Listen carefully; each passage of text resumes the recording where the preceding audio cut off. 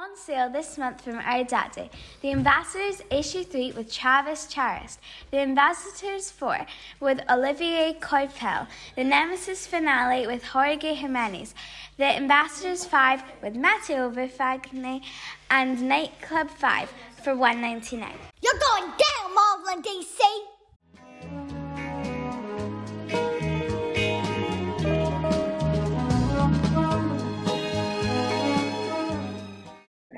Can you hear me okay? Okay. Can you hear me? I can hear you perfectly, yeah. I don't have you yet. Is anything switched off here, sweetheart? I've done this so many times, and of course it's not working. Oh, there we go. Okay, is that us? No. I just No? need to unmute it. There we go. Is that us? We're good? Yep, all good. Amazing. Thank you very much. Travis. Hello. So good to see you. We've admired each other from afar, like across a crowded room, and we finally get to actually speak to each other. Yes. It's like some kind of online Tinder thing, isn't it? You know, we're Yeah, now it's finally like in the Tinder. Yeah, restaurant. it's very it's very it's very naughty. That's crazy because I think I probably got in touch with you over 20 years ago.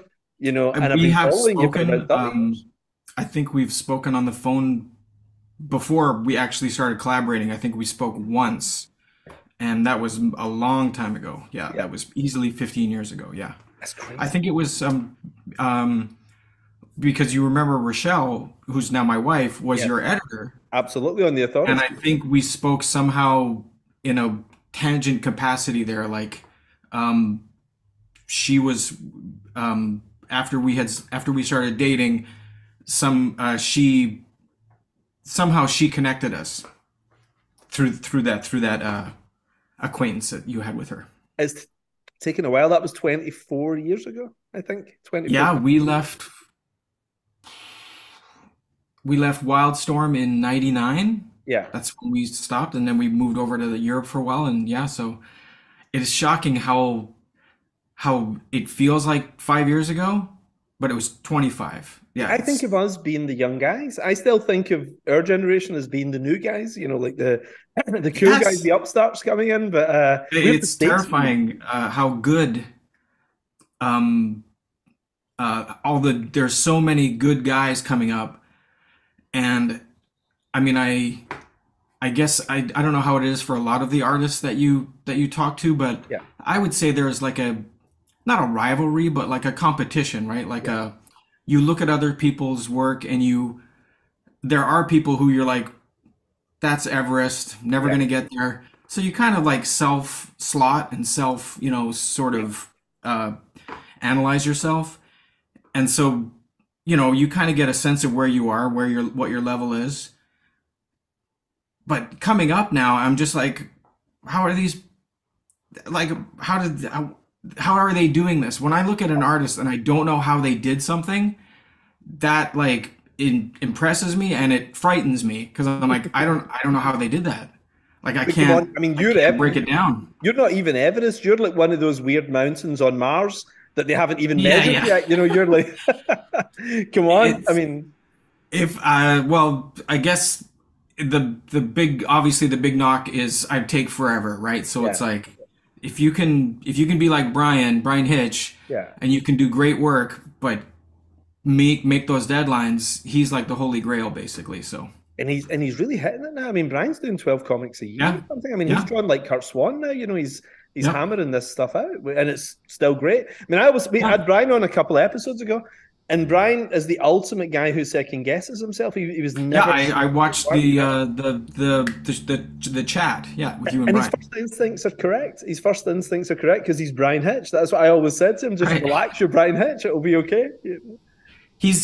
I would say Brian is an excellent mix of like self-confidence and reverence and respect for those who have worked before him, right? Like he's so appreciative of all the people that have, the shoulders that he stood on. Yeah. But at the same time, I think he's well aware that he's a guy now. Like he's part of that.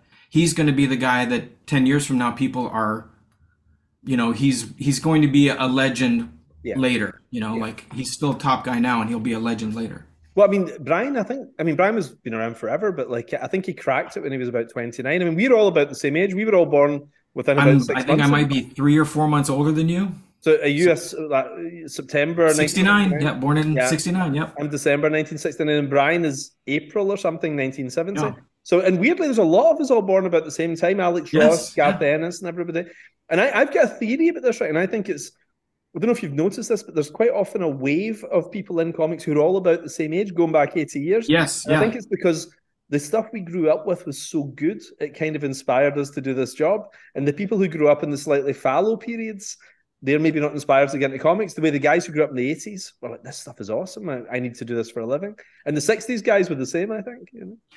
I think it's also, we were very lucky to be born and be the age we were when certain things happened in the world. That's true, yeah. To be 13 in 1982, 1983, and have, Superman, the movie, comes out when I'm 8. Mm-hmm. Star Wars comes out when I'm 10, and then Empire comes, and Indiana Jones comes out when I'm 12, 13. If there's a better way to like seed imagination, than things like that, and then when heavy metal starts coming out, and just to get all the ingredients started churning in all our heads. Yeah, I think a lot of kids 5 years earlier, they didn't get those sparks, right? Like they didn't get those little pearls, right? They were like watching Taxi Driver, right? Their childhood movies, Taxi Driver in Chinatown. Yeah, I mean, it was so bleak, and like I understand it. They're still great movies, but for someone who's into that world, there was nothing like it. Like there's nothing to hold on to. Well, Malcolm Gladwell talks about this. He said that all the tech guys, the Bill Gates and his generation of guys, were all born around the same time too, because circumstances were correct to create these guys at that exact moment. Right. It's like they had to 5 years earlier, it wouldn't have happened. Yeah, and it's the same with music as well, isn't it? You come along at the right time, or someone else will. Yeah. I agree. I'm a music sort of to me, nothing after 1988. I don't know anything after that. I'm not interested. Well, it's very sad. It's your childhood, isn't it? You basically, your teen years and your childhood is the only stuff you're really interested in for the rest of your life. You just stop. I guess some people I think are probably better than me. Like they continue to grow and learn. Yeah. After about 17, I was just done. So. But it's funny that's exclusive to music, because artwork, it's not like that. You keep looking in movies, you keep looking at directors. Absolutely, it's funny that music almost has this cutoff with people, doesn't it? That they have memories of being young with it. I think artwork is interesting in that, you look at something from 300 years ago, and it can, number one, still teach you something about what you're doing right then. Mm-hmm. And you can look at something that just got pulled off of press that day. Yeah. And it does the exact same thing. You see something you've never seen before, and you learn, and it sparks interest, and it rekindles your passion for the industry. I don't know about music. I'm not a musician, so I mean, I goof around on guitar and stuff, but I'm not like Brian. I'm not a musician like that. Oh, Brian's like a conductor and everything as well. Yeah. Crazy. I mean, I went into his house first time we met 24 years ago. I remember going to his house, and it was before he got married, so the house was impeccable. Like a wealthy single guy's piano, house. It was like Bruce Wayne. Everything's in its place. All the comic books were alphabetical. All the CDs were way too much free time. Yeah. And he can play any instrument. He could sit down. He had a big grand piano in his living room, and he knocked out the Star Wars theme or something, or the Star Trek theme. Yeah, he made us an amazing dinner one night. We had way too much wine, and we all just started goofing off, and he started playing, not the grand, he just had a small piano now, but he just sits down and starts doing it. Was that in England, or was that over in California? Yeah, that was, we had gone over for a trip, and we had missed a train or something to get back to Paris. Right. And we just called Brian up, and what are you doing? Okay. So we went and got way too intoxicated, and then we just crashed back at his place. I didn't know that. When was that? When were you in England? This must have been when we were living in Paris. So we'd gone over to London for something, I can't even remember. And so this was back in 2000, probably. Right. Yeah.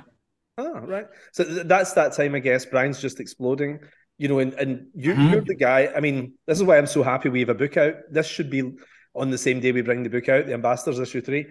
Like, you're the guy who every artist keeps on their desk. There's a few guys who people keep on their desk. I know you're embarrassed. It's very nice of you to say. It's very nice of you.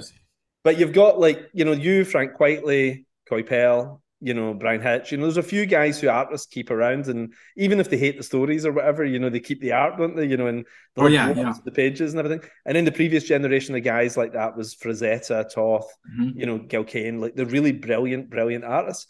And you're just one of those guys. But what blew my mind is I assumed you were some long-time comic fan because you're so idolized by comic book fans and comic artists, and especially artists. But you didn't grow up with American comics, which amazed me because you're Canadian.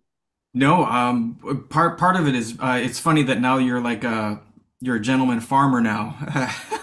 I almost think you should start your own Netflix show like Clarkson has on Prime. I love that show. Do you watch it? On your farm. You watch Clarkson's Farm? Yeah, I've watched it. Yeah, he's interesting. Yeah, for sure. And I always think he's gonna have a heart attack. He always looks ill, right? Yeah. And so, but when I was a kid, I grew up in a very small town in northern Alberta in Canada. Spent most of my summers on farms, and we were just plain to say we were not wealthy. Like comics, even just comics, we would have to go into a city to buy them, and then it was almost a luxury to have them. Yeah. So anything I had was secondhand, so it passed down from uncles or friends or something like that. So it was very hard to build a hobby that way. Sure. Yeah. But your mum and dad were artists, though, weren't they? What were you doing on a farm? What were you doing? My grandfather ran a dairy farm, and we basically, the whole family, there was 30 people living at this farm half of the time. So I had six dairy cows. It's the worst. Because you can't do anything. You've got to milk them in the morning and milk them in the evening. It's like you can't. Yeah, you got to be up. And in Canada, in January, you still have to go milk the cows, right? So it's brutal. So do you know your way around a farm? Do you know your tractors and all this kind of stuff? Not. I mean, I would say the last time I was, because they sold the farm. It's all gone now. Probably I was 11 or 12 the last time I was on the farm. Could you identify a Massey Ferguson from an Eastern European Zetar? I don't know. My grandfather's stuff was so bad and so ill-repaired, and but we all had to learn how to do the stuff. We all had to learn how to, basically butcher animals and pluck chickens and stuff like that. We, as a kid, you had to learn to do all this stuff, and you couldn't be squeamish. My wife, that's how she grew up. Her parents are farmers, and she's a trained butcher, although she's this lovely person and everything.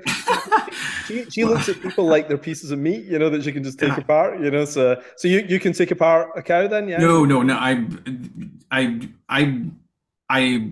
I do not know the technicalities of how to do something, but I was, I did all the gross stuff that you had to do on a farm, all the things that nobody talks about, right? Yeah. Yeah. Let's just leave it at that. The stuff that you don't see on All Creatures Great and Small. The stuff that you don't see on that show is what I got to see. So are you friendly with Stuart Eminem? Because I know he's another kid who grew up in a Canadian farm. I think I've never spoken to him. I've never met him. And I think we had one email between us. Right. But he's another one of these guys who's really good. Yeah. Can do 10 different things, right? If you want him to be sort of whimsical, he'll do that. If you want him to be dark, he'll do that. He's relatively quick. I don't know if he's Brian Hitch quick, but he's pretty quick. He's about the same. He's about 5 pages a week. That's impressive. Yeah, that he can do that and still be as good as he is. Yeah, and he's inking himself as well. I mean, that's an inking. Yeah, and he's got and I believe his is it his wife who colors him? I don't know, actually. I know they write together sometimes, but I'm not. Okay, she writes with him. Okay. Yeah, I don't. Rochelle has no interest in ever working with me. I think she personally resents the idea that I get to stay home. Because Rochelle was my editor, like I said, when I was at Wildstorm, but Yeah. I knew you guys were dating, and it's a bit like, Brad and Angelina back in the day and everything. There's those those comic book power couples, But we're powerful. Yeah. We can barely get our daughter to do her homework. Yeah. Oh, by the way, if you can see the area here, I share a studio with my daughter. Oh, that's cool. So she has that little area there, and then that's where I do my manual labor, like my painting and my pencil drawing. And right now I'm sat in front of a big tablet with a screen in front of me. So here's where I do all my prep work, like my pencils. I do it all on a big tablet. I love looking around somebody's studio. It's my favorite thing. I mean, I love to see their pencils. I love to see what ink they're using. I love to see what they're listening to and everything. And there's this book. I mean, I don't have it, but I've heard this legendary book is out there, and it's a big, thick book of photographs of comic book artists' studios. Have you ever seen this thing? I know the book you're talking about. I don't know the name of it, but I remember the first time there's this Japanese painter called Sorayama. Yeah. And for years and years and years, I would look at his stuff and I couldn't figure out how he did stuff. Like I would copy it, zoom in, and how is he doing this? And then I saw one picture of him in a Japanese art magazine, and he had all these airbrushes there. I'm like, I still couldn't do what he could do, but it literally unlocked so much stuff. Oh, okay, like, of course, right? So, because if you don't know about something, you don't know. Yeah, exactly. Right? Like, I didn't know about an airbrush or, how to do all that stuff. So it's amazing how much you can unlock by looking at what an artist uses, the tools. Yeah. And it's inspirational, isn't it? But not just to see what they can do, but the idea that it's human beings who do this stuff, isn't it? That moment when you realize it's not machines and it's not people who are terribly far away. It was inspirational for me to see the British creators coming in. Was that what it was like for you? I mean, because comics is a weird choice for somebody who didn't grow up with comics. Like, what inspired you to think, this could be a career for me then? Well, I could always draw a little bit when I was, I've been told by aunts and uncles, that I was always drawing, but they say that about every kid, right? Like every kid draws a lot. It's weird, but I had this same conversation with another artist who grew up in similar circumstances as me, didn't have access to comic books, and we both ended up doing the same thing. Anytime we saw like illustrations anywhere, we would start looking for them. Like we would literally look at the phone book. Yeah. Looking, I don't know if you have this over there, but there's illustrations for like plumbers or handymen or something. There's some guy with a wrench or something. That's the kind of stuff that's how we learned was any, advertisements or on boxes of cereal. Yeah. That's anything that was illustrated. That's how we learned until we had access to books like that. So I was constantly, and then when you could watch cartoons, all my drawings started looking like whatever cartoon I was watching. Right. So just like you hear from so many artists, we're just sponges, right? Everything just comes in and then we filter it through our own sensibilities, and what comes out is our stuff. Do you know a lot of those yellow pages kind of ads? Yeah. Copied from comic book panels in Scotland. It was really weird. Like in the 1980s. Yes, yeah. I saw an advert for, you know what blinds are? Like, I don't know if they call them this in the States, like Venetian blinds, where on a window, you have blinds. Yep. They had an advert for blinds. They took a panel from Dave Gibbons and Watchmen, right? And and I still have them somewhere. I sent it to Dave. And it was in the yellow pages for like 10 years. And it was Night Owl in his Secret Identity, Dan Dryberg, looking rounds at Silk Spectre. And he's touching these blinds that they've drawn badly in the background, right? And he says, these are really great blinds, Yeah. It is funny, how and I mean, like an artist would look at that and be like, wow, the guy is really well drawn, but he totally blew those blinds. Like he should have looked at the picture or something. So. Yeah, but you have no idea. My favorite one ever was there's a storage company that uses Frank Millar from Sin City, right? And it's sometimes they've used the wrong drawing as well, and this is quite a big company, and it's that yellow bastard. It's that yellow bastard thing. Mm-hmm. So the storage company's thing is all yellow and black and everything. They use the exact same fonts and everything. but it's just for storage. But it's really violent looking. It looks really unpleasant. Like you would never hire these guys. You know? It makes you wonder, who are the people? Like, it's like, are they doing a bit of like a piss take? The guy like in the marketing department at the company, or is it just somebody who has no idea? Because it's got to be one or the other, right? Like somebody who's very aware, yeah, or the other way. Like these just are need a small drawing. enough, you know, they're small enough that I think it's just somebody's dad. You know, somebody's brother. You know, like I don't know if in the States they have these things where on the side of ice cream trucks. Yeah. Here they will always draw cartoon characters to kind of lure kids to come and get the stuff. And my pal's dad used to always draw on the side of the trucks. He was the painter that they used to hire every year. They did a new one. And Superman Ices, I remember when I was 7, it was Superman painted on the side of it, but you know, nobody got authorization or anything. No, of course, yeah. And I talked him into 1978 when I was 8. I talked him into doing Blade Ices. He said to me, you know, Blade the Vampire Hunter. Yeah. And he said to me, what are kids into now? And I said, well, Superman's kind of been and gone. This is before the Superman movie came out. Yeah. And I said, Blade is the thing all the kids are into. So for 1 year, Gene Colan's Blade was on the side of an ice cream truck in Scotland. It was amazing. That is weird. And isn't that weird that Superman was out of favor, like out of fashion? Yeah. That's mind-blowing. Well, somebody told me in 1974 DC were going to sell Superman. There was a moment where they were going to sell it. Unbelievable. To have that character handled that badly. That's amazing. And yet, you know, the Lone Ranger, Tarzan, these things are the biggest things in the world. You know, Tarzan was the biggest thing in the world. And now no kid really knows who Tarzan is. I mean, you have to be 30 plus really to know Tarzan, I think, probably now. Yeah, there's books that I loved when, you know, like, and it's not even that. Like, I remember when I was a kid, some of the biggest comics were Richie Rich, Casper. They don't make that anymore I mean, maybe for little tiny, you know, for like children's books, but I was reading them. I would read a Green Lantern and then read like Casper. Right, like, and I was as interested in both, right, and I thought the artwork was as interesting, in both of them. So, what were you reading? You know, if you've got this limited supply of comic books in the 70s and 80s, what were you picking up?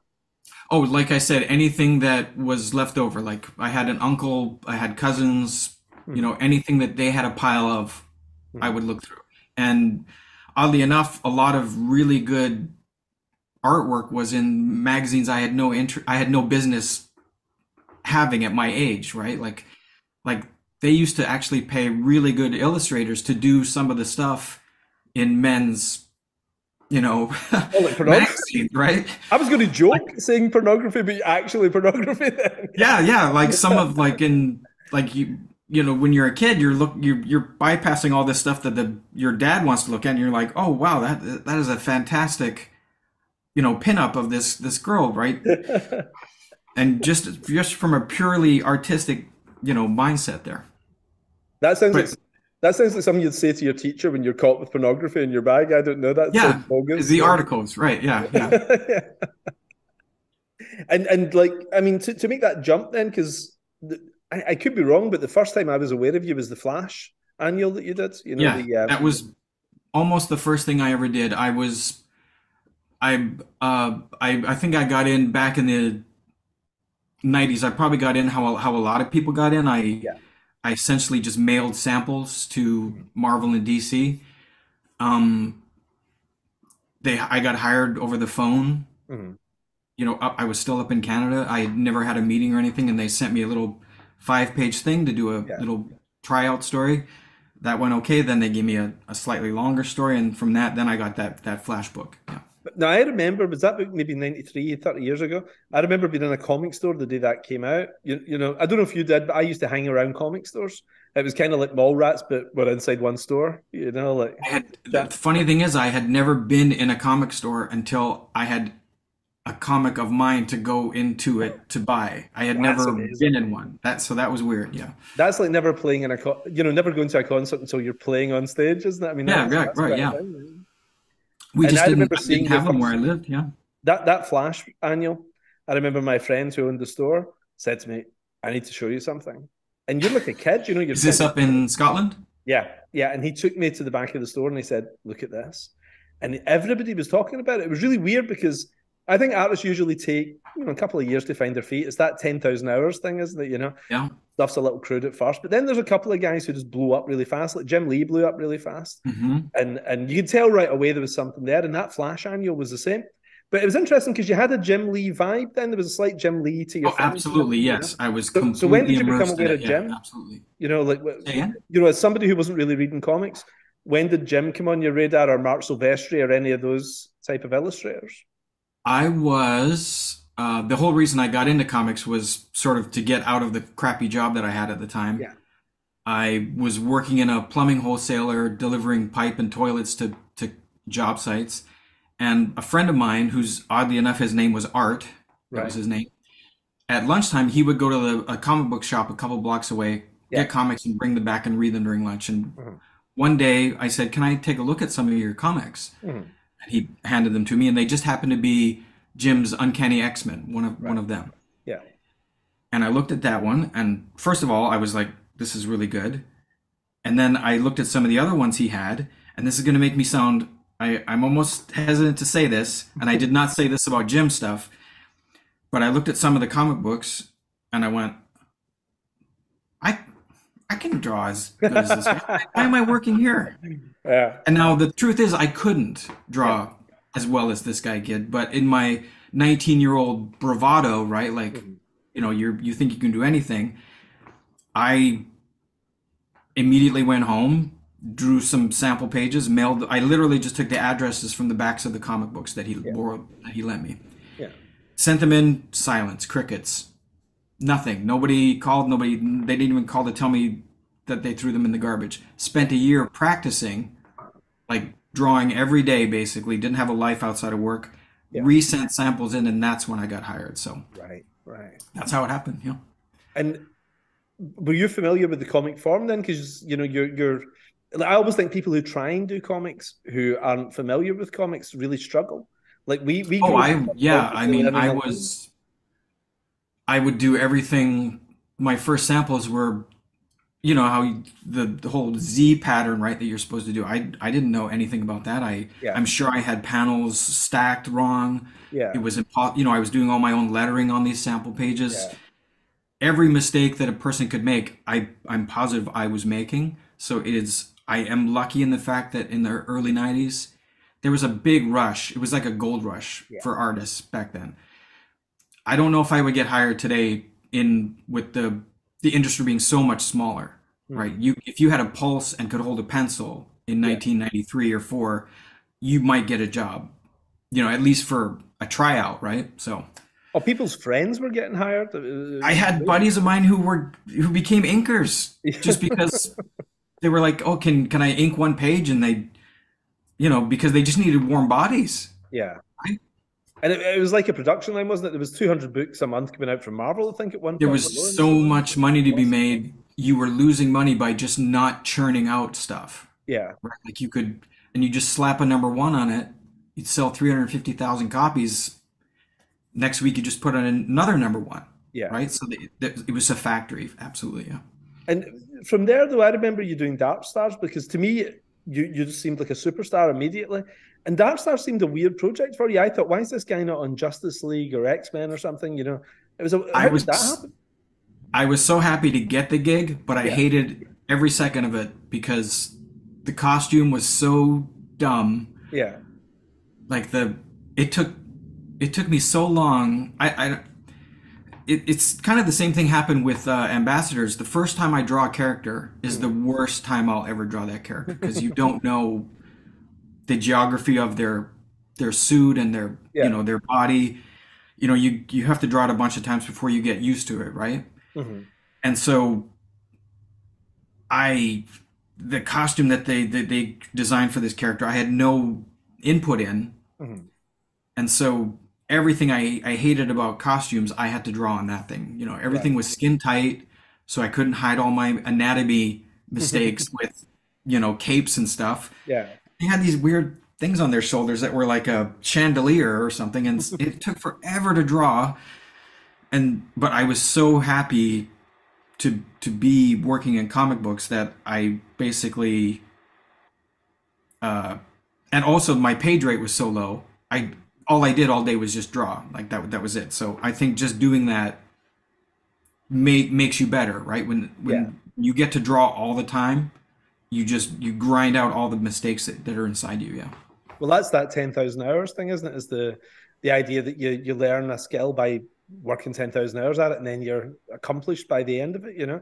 But you seem to move pretty fast, like Jim. You know, you seem to improve at this weird kind of Borg-like speed. You know, you just learn quickly. Is that? I think if I could say, I think I had a decent idea. I did not know how to render. You know, like how, like a lot of inkers, I didn't know I was using ballpoint pens. I think my biggest sort of downside back then was technique. I did not know how to, I didn't know what materials to use or what pens. I didn't know anything about a brush or a quill. I didn't know any of that stuff. And I think if I had just had like maybe 2 classes with some guy who knew what he was doing, it could have helped me, you know, for the next 10 years. Yeah. So, but I could pencil.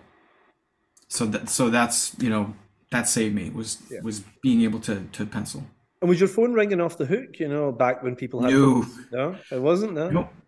I thought that point I think I got pegged very early on as not like deadline guy, like, and I think that just, I think it's just, and it's my own fault. You know, I can't blame anybody for it. I've never been a fast artist, and it's just kind of stuck to me. So I've never been courted. You're probably the first guy in the last 10 years who's ever like courted me, right? Like, I'd love to do a book with you. I have never been offered a book from DC or Marvel. I think it's a bit like one of my friends, right? She's like an actress and a model, and guys never ask her out. She's still single, right? And I think it's a bit like that, where they think, well, I couldn't possibly approach this person. It's probably a no. I think it's they. I mean, you know how.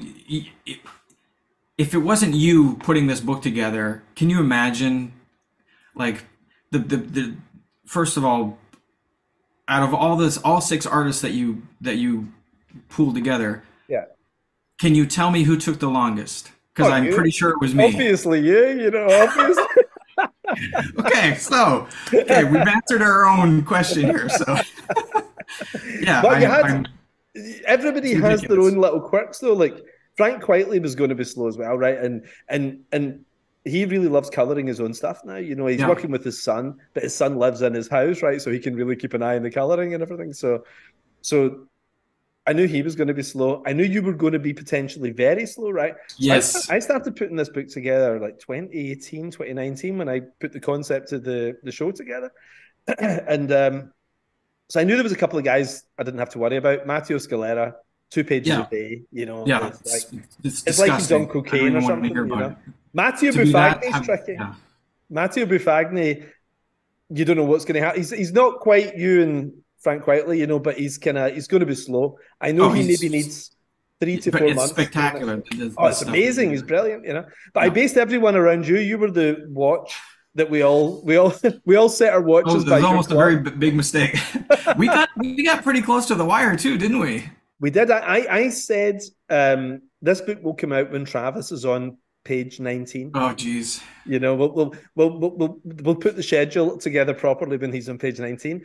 And everybody, I made the mistake of letting some of them know that, and they relaxed as well. You know, so there was that. Oh no. Too, you know, so, which I should have known. You know, because artists will always take as long as they've got. You know. So did anybody at the Millar World offices ever tap you on the shoulder and say, "Mark, have we made a terrible mistake?"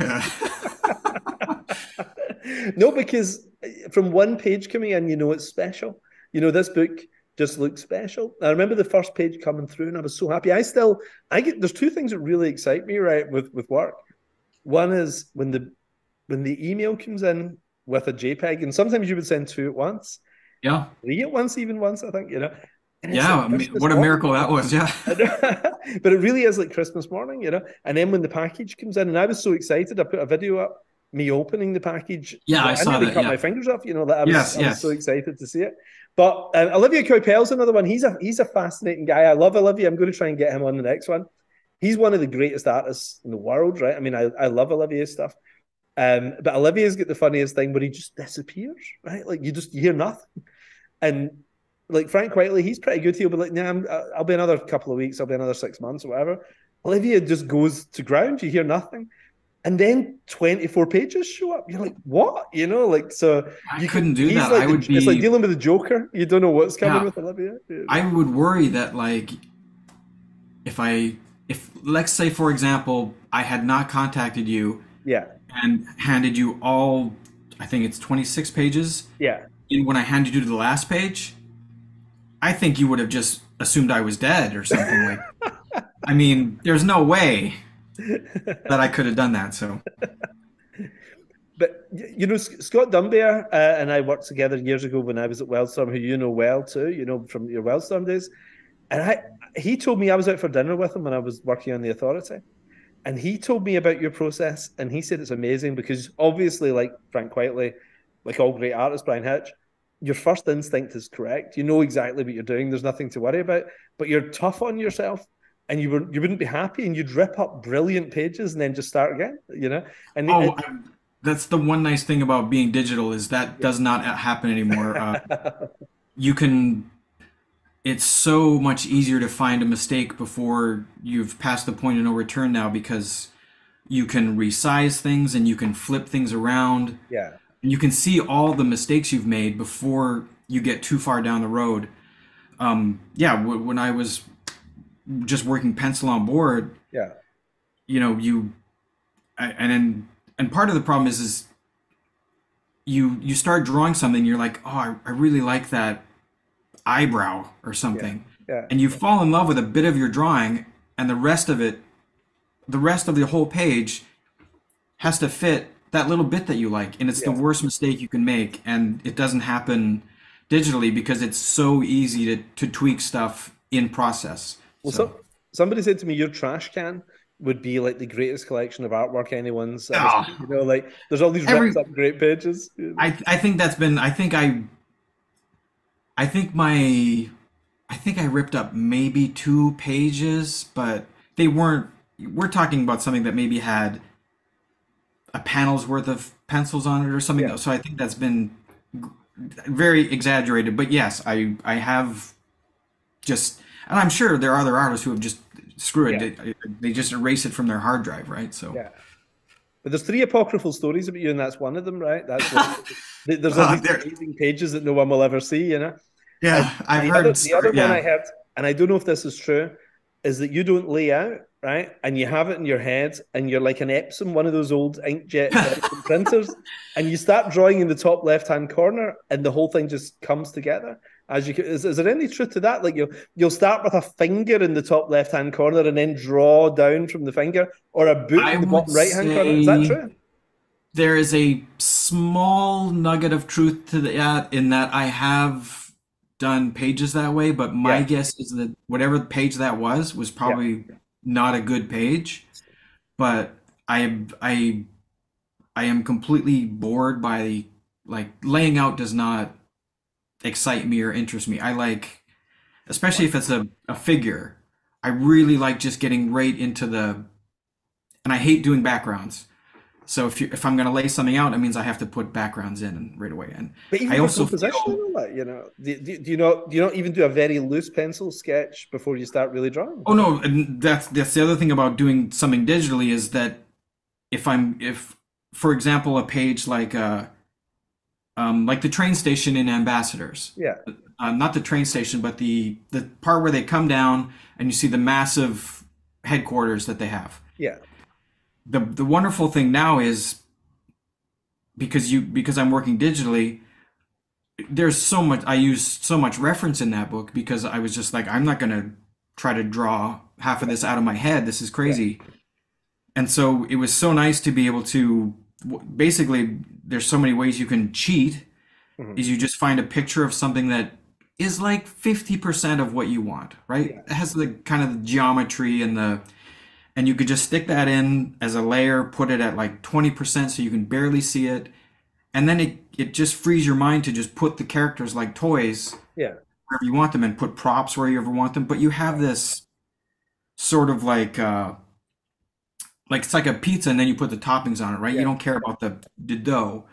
And so that definitely helped me lay things out is is being able to use things like reference and uh, um, like just using like layers where I can just do a very faint layer of something and then I can just leave it there in the background and I don't have to think about it and then I can go in and do what I like doing, which is characters and rendering and form and details and stuff. So in your paper and ink days, were you doing that with lightboxing? Were you I have a light box. I hated using it. I yeah. hated the whole process. Yeah, I didn't like it.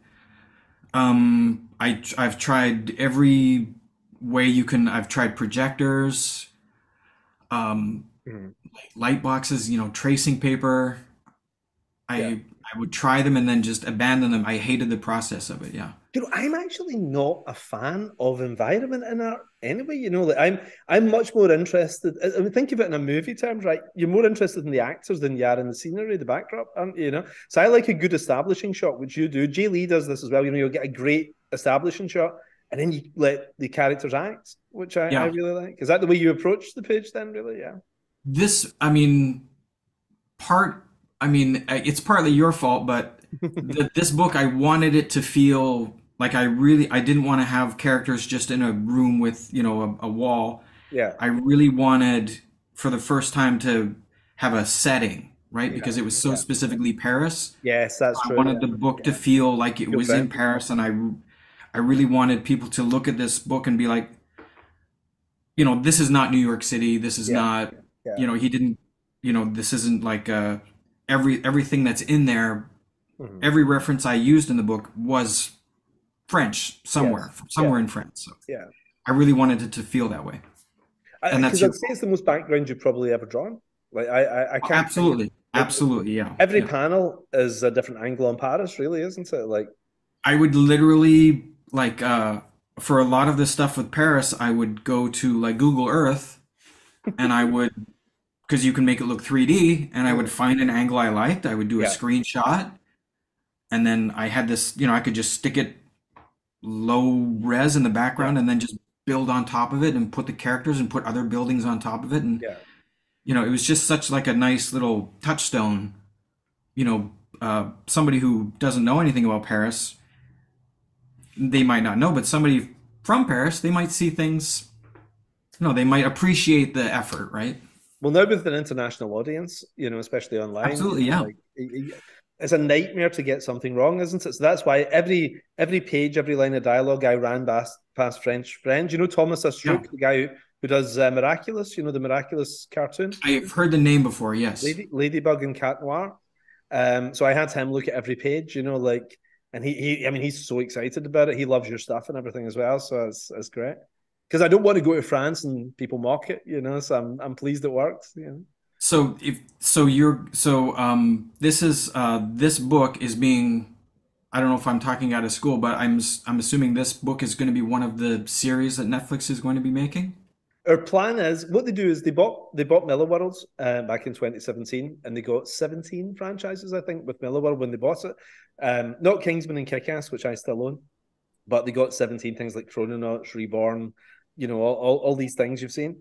But then I have to. Part of the deal was they got me for a really long time to create new franchises in-house. So Ambassadors is one of the new franchises that I created that we're going to turn into something. Now, the idea is a series of movies that each spin off into their own individual TV shows. So when something's popular, like if something becomes a Wolverine, it spins off into its own thing. But they all have a really different flavor. It was really hard to do because I wanted each one to be able to stand in its own. It couldn't just be generic team with where the fifth character wasn't as important as the first character because that character might have his own show. So we had to really think through the dynamics of every character. So the French one, the two, the mother and son and the French comic, they could be their own show. There's there's a real depth to them, and their characters are very defined, and their environment is super defined. So it's a lot of work. But more work for you than me, though. I think. Yeah. I was thinking about this yesterday, the joke about, the writer writes, the hero crests a hill and he sees the entire English army, right? And I'm like, Yeah. okay, that's 6 seconds of your work, and then Yeah. the artist is just okay, that's mine. That's September sorted out. So so yes, yeah. Did I write in this script at any point, this has to be the greatest page you've ever drawn or something? Did I write that in any of the descriptions? I think in some of the earlier pages, Yeah. because you're very exuberant in your emails, like you're very like, like this is gonna be, and it is nice. Like I've worked with writers who are, I wouldn't say they're kind of dry, Yeah. right? Their scripts are kind of dry. It's very, this is what happens, but there's none of that sort of underlying, wow, this is exciting. I can't wait to see it, that kind of stuff.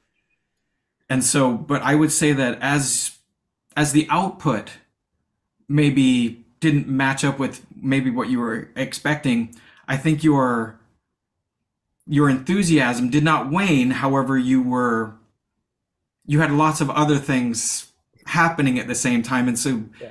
I definitely saw that you were not less enthusiastic, but perhaps I wasn't getting the pep talk like the first few pages, like this is going to be so great. But you were always so kind and so. I don't think in this whole process I ever got a single email with you being like, "Where the f are my pages?" I remember when I was working on the Flash Annual. Yeah. Neil Posner, rest in peace. He calls me up because we did everything over the phone, right? So if I was late, I just let it go. And this is back when we had the thing with the cassette, Yeah. right? This wasn't even like a digital phone, so I would just let everything go to the answering machine.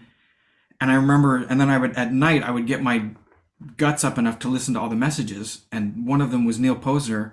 Am I allowed to swear on this thing? Yeah, yeah. Okay. Absolutely. Compulsory? And he says, if you don't have those pages in by Monday, you can fucking eat them. So I would get, and you never told me to eat the pages. So I think good artwork takes time. Like, I mean, so many people say to me, "Oh, this guy's amazing, and he can draw 15 pages a week," and I was like, "That's not true." yeah, how is that possible? Takes time, and if it takes 3 or 4 years, it takes 3 or 4 years. That's the way I look at it.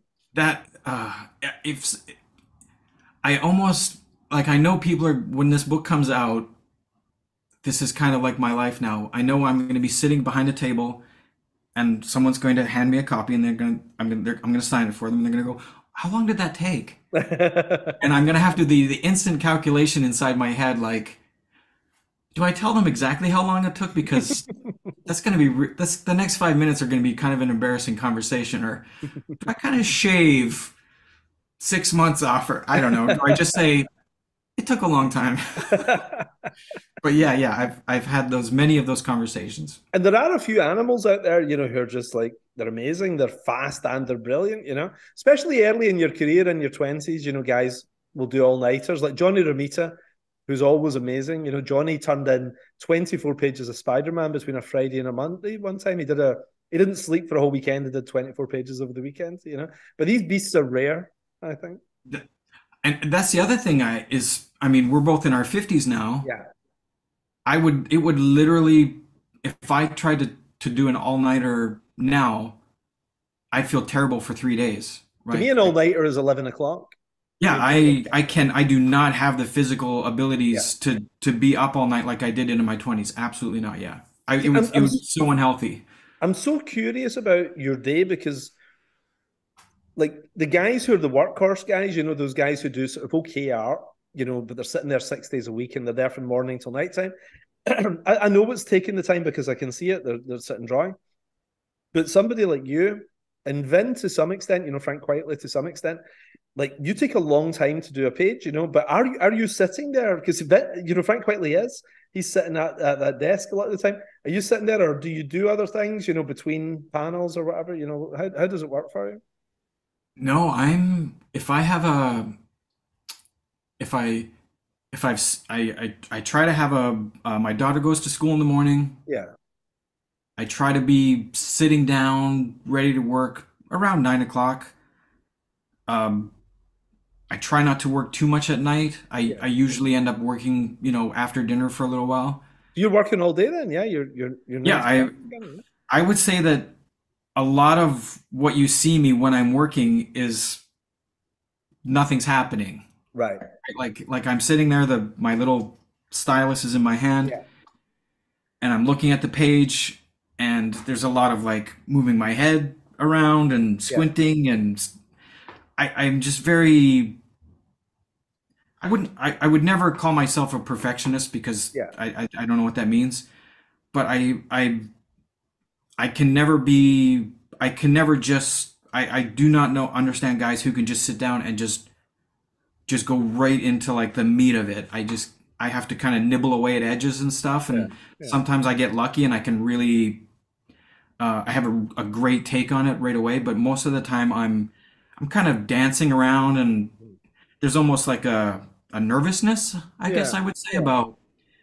about do I have the right idea, and then you trying stuff, and so there's a lot of that goes on. And then once I have an idea, or once something's clicked, or I have, once, sometimes you flip stuff around and you're like, oh, this is the way to do it. Mhm. Then it's much quicker. Like once I kind of get past that a little wall of sort of, I can see it now, then that's when everything happens. Yeah.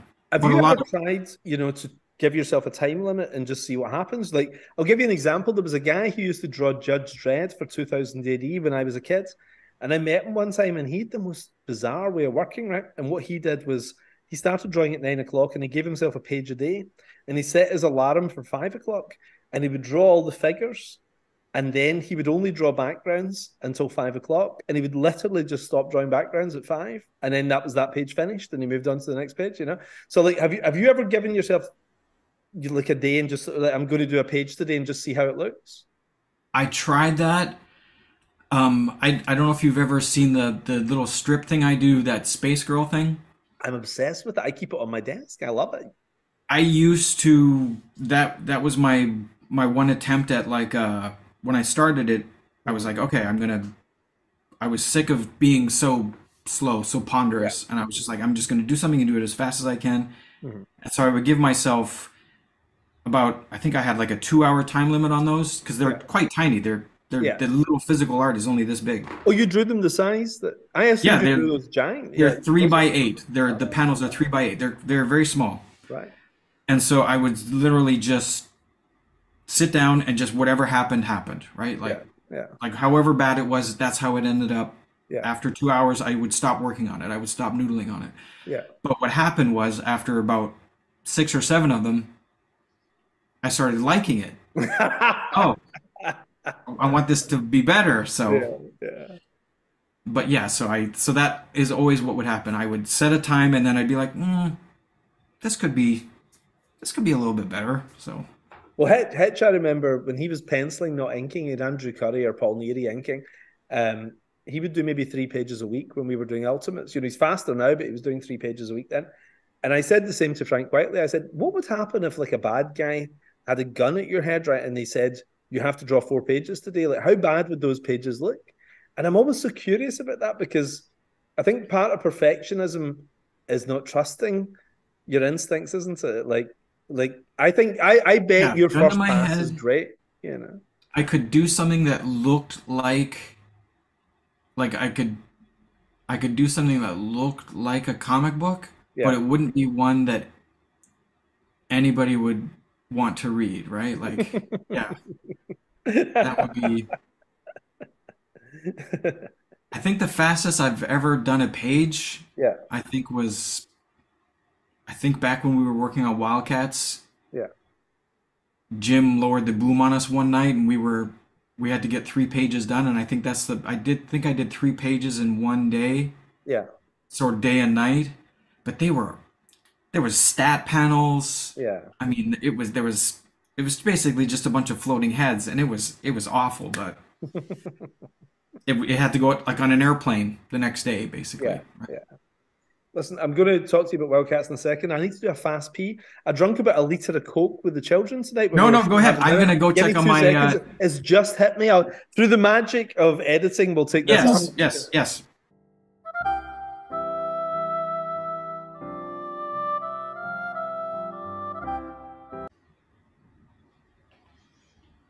Oh my God, that felt fantastic. I bet. That felt so good. You know, I needed that. So we were saying, like Jim calling you up. There's a weird thing I've noticed with my director friends, right? My director friends become really obsessed with certain actors, and I realize what those actors are slightly younger versions of them. You know, like Chris Nolan and DiCaprio. They kind of look kind of similar. You know, they wear the same kind of clothes. They always wear dark blue, and they've got their hair swept back, and you know. I think throughout history, directors have always focused on one actor, Scorsese and De Niro, a slightly idealized version of them. And I think the same thing happens in comics too, doesn't it? Like, I think Mark Silvestri and Michael Turner, you could see the DNA, the shared DNA. And you and Jim, I think, had that as well. Like, Jim must have looked at your stuff and appreciated it. He could see what you had, I think. I think with Jim, I think a lot of it was... when Wildstorm started, or when it was still called Homage, they were looking for like a house style, I think. Almost like Marvel had a house style for a while. Yeah.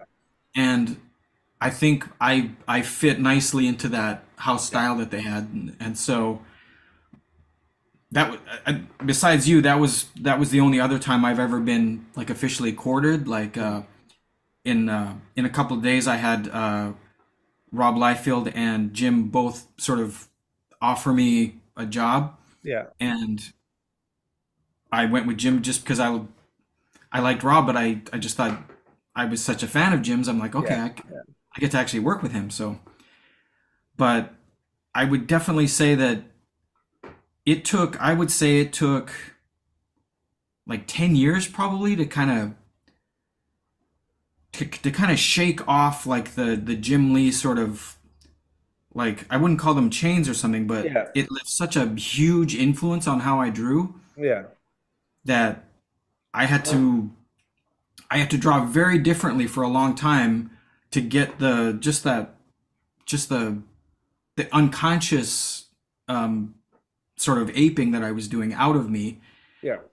And I think what has happened is that I think it's now it's nicely kind of stewed into this nice pot where, you know, I think if I had like a referent, like a influence board, it would probably be Jim, Adam Hughes, probably Mobius, and, you know, maybe like some movie poster guys. Yeah. And I would say that that's probably all congealed together to make whatever it is that I do. Like I've kind of meshed all that together, because when I draw, I can see the Jim bits and I can see the Adam bits. I know when I'm drawing something, I'm like, oh, I'm trying to draw like Adam now, or I'm trying to draw like Jim right now. So it's all still in there.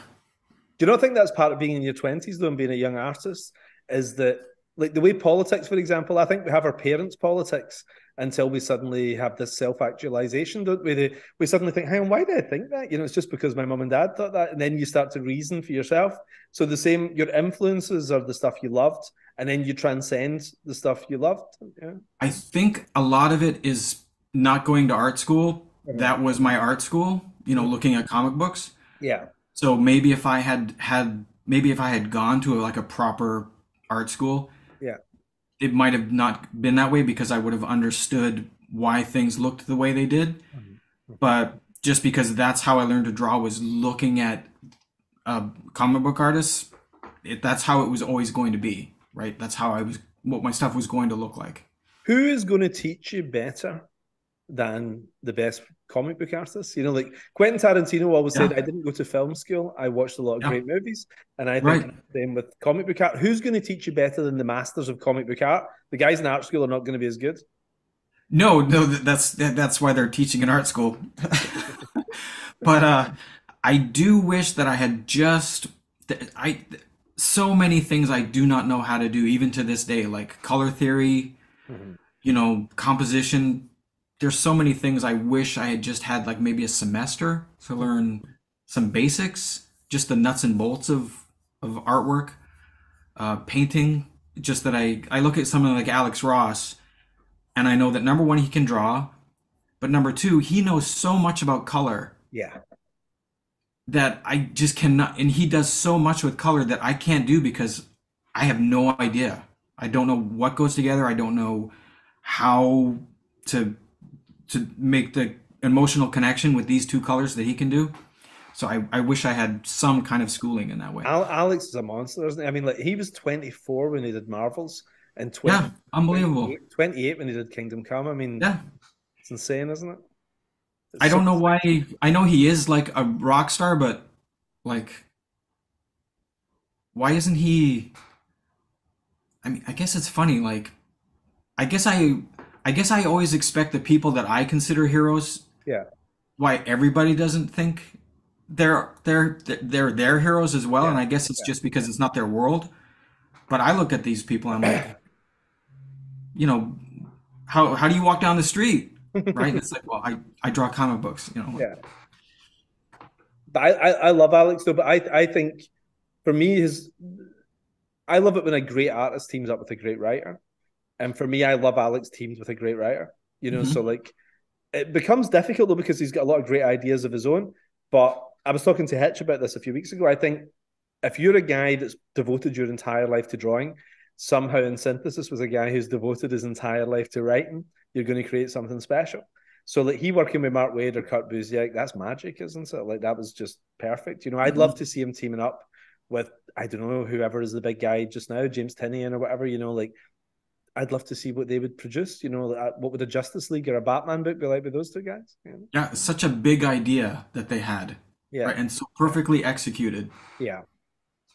And I think sometimes it's difficult, you know, like I think they would bump against each other and everything, but sometimes the best art comes from being challenged, doesn't it?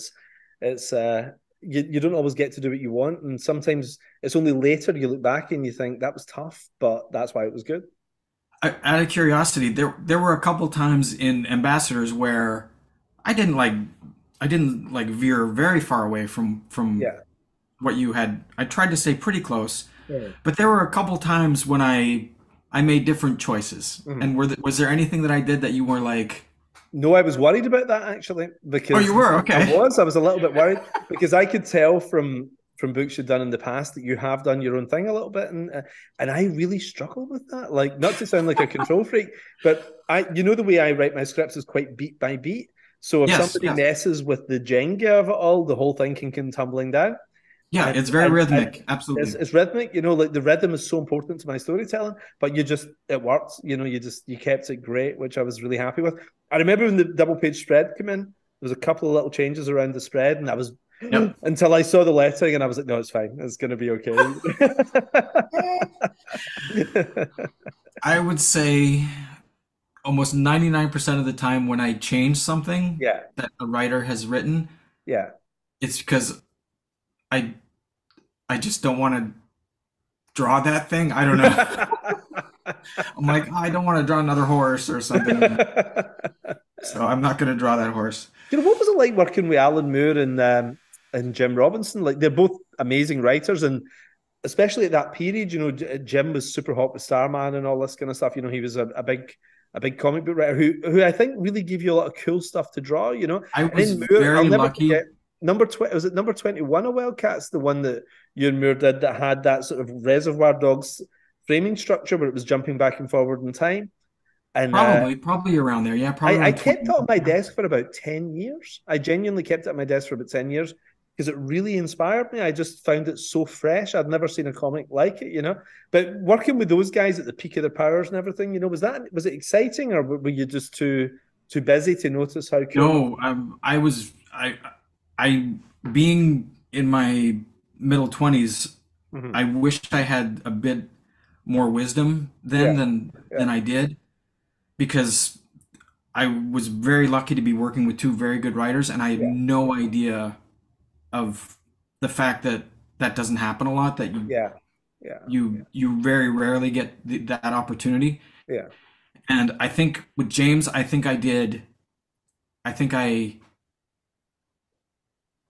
how can I say, I think with James, I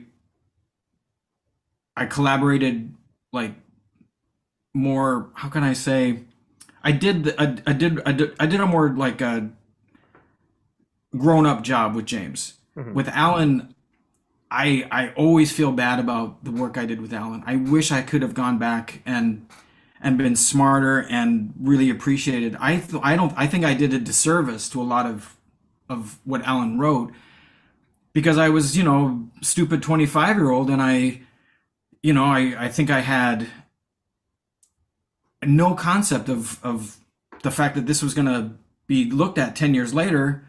And yeah, if I could redraw all that Alan Moore stuff, I would redraw all of it, and I would try to do so much better with it than I did. Yeah. I feel like weeping when I hear you say that. Like, it's so good. I feel so guilty about how it went with Alan. He was so nice too. I talked to him twice, and he was such a nice guy, and he's talking to this 25-year-old dumbass. And then when I got to work with Jodo later, Mm-hmm. I really tried to, and that didn't end well, but I really tried to soak up everything that he was doing, and I tried so hard to like make up for the mistakes that I made with what I think I made with Alan, like just not being respectful of his words, right? Like just screwing around too much. It was brilliant, though. I know there was some sort of not great fill-in pages and things like that, but the way I used to say to my friends was, "Yeah, but we've got 8 pages of Travis. There's still 8 pages of Travis in there, And I would look at those 8 pages and I'd be inspired by them. And if I was working on a script where the art wasn't that great, I'd visualize them in your style and everything. And I used to love having that stuff sitting around. So it's never underappreciated. I think people always like, even if you do a little, they're happy to see it. Yeah, it's just I've worked with artists. I've worked with writers who I could tell were not invested, right? Like they it was just get the pages out, just get it turn, burn and churn. And how often, I've got to work with James Robinson, you, Jodorowsky, Alan Moore, like a pretty good lineup, apart from me. Yeah, pretty good. I mean, it's so much.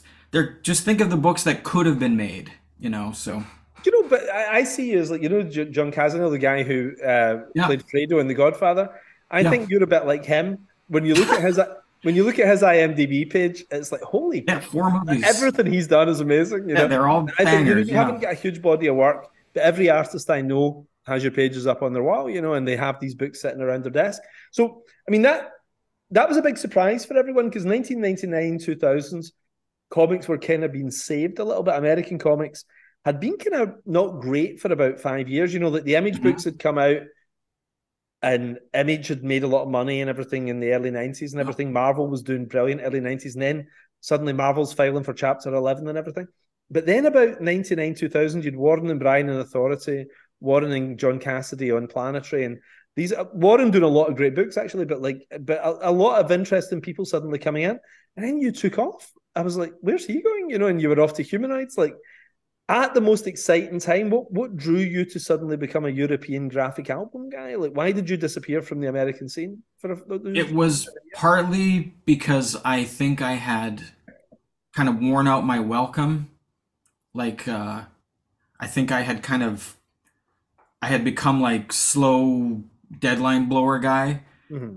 And I just thought, I'm not gonna, I just saw myself just getting, smaller and smaller jobs and less prestigious titles. Like I knew I was not going to get a big. Nobody was going to give me Spider-Man or X-Men or anything like that. And so when the guy I met the person who was running Humanoids at the time at the San Diego Con, and he pitched me, you get to work with Jodo, you get to work on a book that Juan Jimenez did previously, who I was a massive fan of. Yeah, he's great. Yeah, and I just thought this is like a clean, fresh start, right? Like I get to remake myself, and basically, in a way I did, but in a way I didn't, because I really tried to do good work, but didn't finish the book, right? So It fell was into all amazing. the You did same that color, traps. the color choice thing. I mean, when somebody's slow, you don't paint. You know, you don't go and paint, and it's like, I mean, how many pages a month were you drawing when you were painting Oh this? my God. Every bad mistake that you could do as an artist, I did on that book. I worked really big. Yeah. Oh, Like the really? pages were What kind of massive. size? What were you working at? What kind of size were you doing? Some of the pages were in inches, they were 20 by 30. So they were humongous because Yeah. I wanted when they got reduced, I Yeah. wanted the detail to really pop. And I also knew that I couldn't paint, really fine. So Yeah. everything had to be big. Yeah. And but the thing was, like I said with Alex Ross, I didn't know anything about color theory. Right. So the first two pages that I handed in to Humanoids, the Yeah. editor literally told me these colors. He said this. His English was not great. He said these colors make my eyes bleed. So I had to recolor. I had to repaint the Yeah. first two pages. So I mean, I think it took me. I think when I left Paris, I had only done. Oh my goodness. I think there's 29 pages of that, wasn't there? 29? Oh, I did, but I think I did half of the book stateside after Oh, I oh, came right. back because I was only in Paris for just over 2 years. Oh, I thought you did the whole period there. I thought you were living No, in. because I was there with Rochelle, Yeah. and basically she got too homesick. She didn't want to Right. stay in France anymore because Is, she wanted to see is she a her. California girl? Yeah. Is she from California? She's from San Jose, just basically 50 miles from here. Is where she grew up. Yeah. And so she really missed her parents, and so we decided to come back to California, which was a whole other thing because Humanoids had not, in fact, finished my my permanent residency, Yeah. and so when I tried to come back into the United States, I was basically sent to Vancouver. Yeah. Like they wouldn't let me enter. Yeah. So I had to spend 6 months in Canada waiting to re-enter the United States, waiting for them to do the paperwork. So That's crazy. that was fun. So The weird thing about Canadians is, I mean, they're a little bit British, they're a little bit European, yeah. and a little bit American. So did that world feel quite normal to you? Because I thought you fitted that so well. It's not like most American comic book artists would look weird doing a European album. It felt like it fitted you like a glove. You know, you didn't look weird amongst Mobius and all these amazing guys. I grew up in the little town that I grew up in was French Canadian. So Right. like all my family, they all speak French. Yeah. And so they had all these French albums essentially, like all these French books. And so that's where I saw Mobius and heavy metal. Right. It was at my uncle's house because he collected all this stuff. So I think a lot of that, I think my affinity for things, for working on the book with Jodo Yeah. came from my looking at the stuff when I was a kid. And it was all just because everyone spoke French. So Yeah. Was it Metal Hurlant you were reading then? Were you yeah, reading the French version? Yeah. yeah. Is your French pretty good? No, no, Oh. no, no. I not since I was probably about 14 or 15 could I speak French, right? I see behind you the Rue de Cluny. That's where we lived in Paris. We lived on the Rue de Cluny. I used to drink there. Anytime I go Yeah, to there's a Paris, bunch of bars. It's yeah, right there's across a the little street bar from Album. downstairs. Yeah. Yeah. That big comic book store, Album, is right across the Yes. street from where we lived. I Yeah, love Album. Anytime I'm in Paris, that's where I go, yeah, So so I used to drink across the road in those pubs. yeah. Oh, That is you guys were living probably. there. I mean, I would say that is probably like 2 blocks of the best comic book stores Yeah. in Europe. Right there, there's like 4 or 5 of them. Yeah. Yeah. It's awesome. Oh, that's a nice part of town to be living in. Yeah. Yeah, Was then. we were lucky. This was, I mean, was that the euro? I want to say no, they were still in the franc. Yeah. So it was so cheap. I mean, it was still Paris, so it was expensive, but compared to the dollar, Yeah. so we didn't need to, and I was so slow, so we were lucky. The only way we survived was every once in a while I would have to draw something and sell it on eBay, and that's basically how we lived in France. See, in this is between. the third apocryphal Travis tale, right? Right. I meant to ask you this. I always heard that you guys were independently incredibly wealthy, you know? So we This were is so broke all the time. That's No, hilarious no, no. because I heard that you guys had inherited some wine fortune. This was the story I heard, Oh and my that's why you God. went to Paris because you guys had inherited. You know these stupid stories you hear in comic stores. So there's no truth to this at all, no? My Rochelle's grandfather, Yeah, he owned a winery up in the Santa Cruz Mountains. right. She worked there summers. He has since passed on, and has since been sold. Yeah, When we were so stony broke when we were. I remember counting francs before we would go into the grocery store because yeah. we could only get like this much of this garbage pate we used to get and this much crackers. I mean, we were that's part of the reason we came back is because we were so sick of being broke all the time. I had this as you were Michael Corleone sitting in a vineyard Oh, kind of thing. I genuinely thought that you just drew for your amusement. no, no.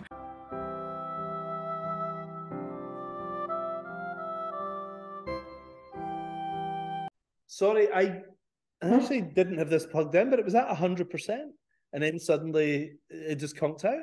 It just went down to zero and I had to charge it up again. So sorry about that. No, that's okay. Um, I stuck you on my iPad because I was going to give you a little. Oh, where'd you go? oh, I'm back. There we go. Okay, going to give you a little tour of my office here. Okay, so you come in. Uh-huh.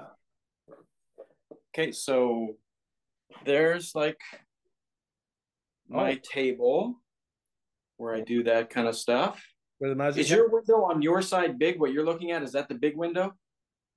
uh well, Like you're not just looking at the little tiny oh picture in yeah, the I'm looking at corner. the huge version. Okay, good. Okay, so you can see more. Okay, then we have Brian has his piano, and I goof around on the guitar, and there's all my stuff, and then there's my daughter's area, and there's this stupid treadmill that I'm supposed to use all the time, but I don't.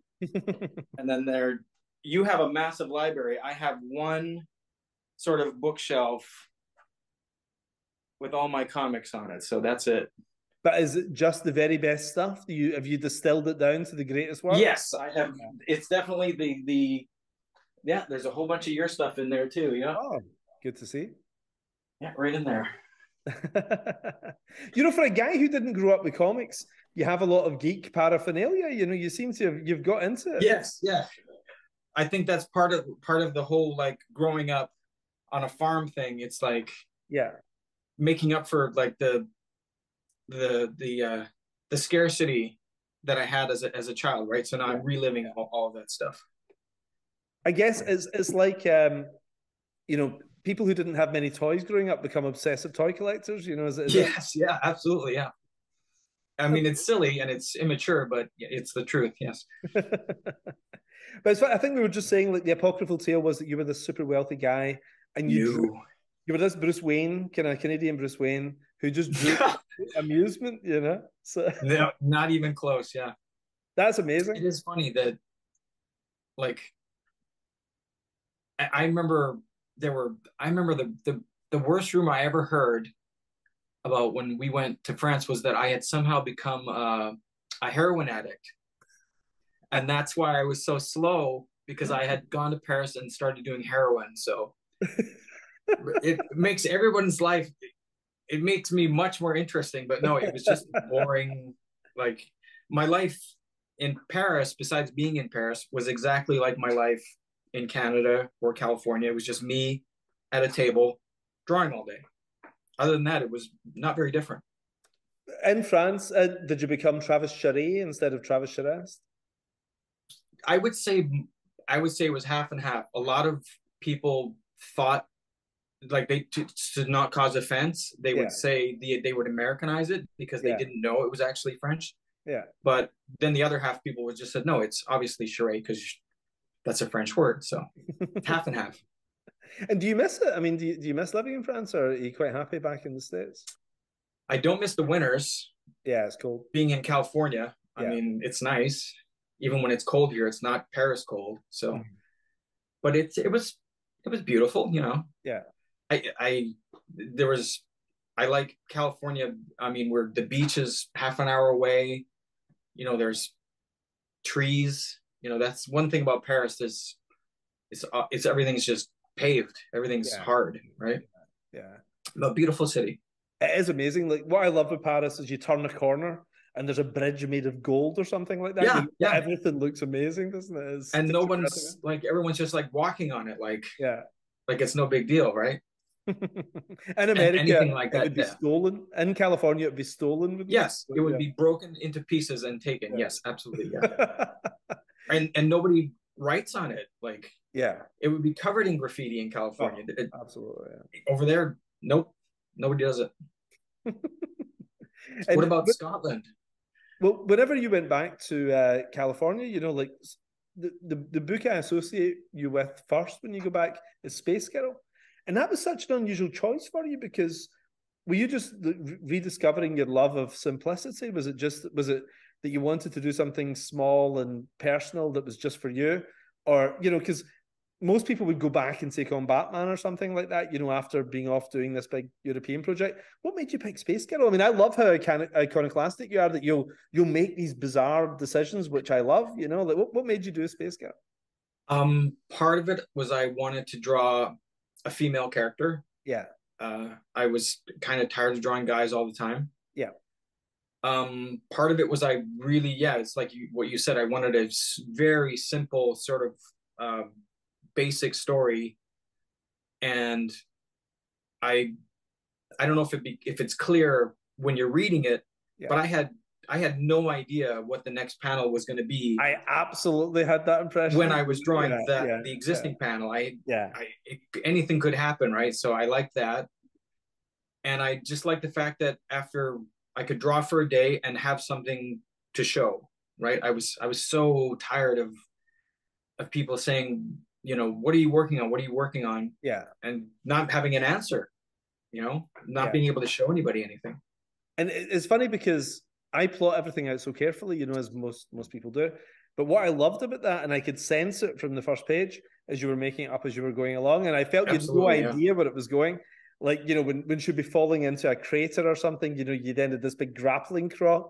Yeah, it's just you felt like drawing a grappling claw. But it actually made it really exciting because I think subconsciously the viewer or the reader knows if the writer knows. But if they don't, it's really the Wild West, isn't it? I mean, that book felt insane. Like you'd no idea where that book was going at any point, which made it really fresh. It was really interesting and probably really fun to do.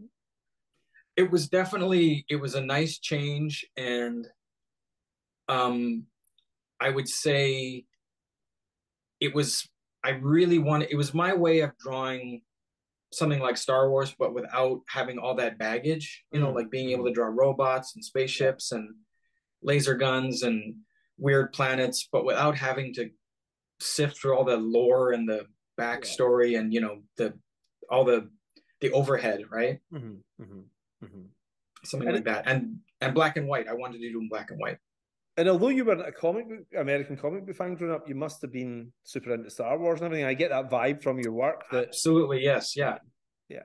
I think I don't know if it's a controversial opinion or anything, but although I think Empire Strikes Back is a better movie, you know, as strictly storytelling, I much prefer the look of the first movie. Like just aesthetically, I much prefer the way that movie looks. Like the way there's just so many things that you don't see in those kind of movies anymore, like very still, sort of distant, you know, shots, and not everything wasn't frenetic. And I just like the way that movie looked. Left a big impact just visually. It's funny because growing up, Luke Skywalker was my hero, and later retroactively people say Han Solo. To sound cooler, they will say Han Solo was their hero, and I think people have done that with Empire Strikes Back a little bit too, because it's technically a better movie. You know, it's Irving Kershner's such a great director and everything. Yeah, but Star Wars, you'd never seen anything like it. Like Empire wouldn't have happened without Star Wars. Star Wars was so fresh, wasn't it? It was revolutionary. To a 8-year-old boy in a theater, I mean, my mind was blown away. Yeah. So what was your other big things at that age? Like, in terms of American comics, other movies, TV shows, what was your big late 70s influences then? Your formation? Like, I mean, because yeah, as far as comic books go, it was just catch as catch can, like whatever was in the pile that I could find. Yeah. I remember being really into Mike Grell and Warlord. Right. Yeah. Like, I remember drawing that guy so many times. I would, my sensibilities now are that costume's kind of goofy. Yeah. But back then, I thought that was the coolest thing I'd ever seen in my life, you know, like the helmet and everything. Yeah. I just thought that was so cool.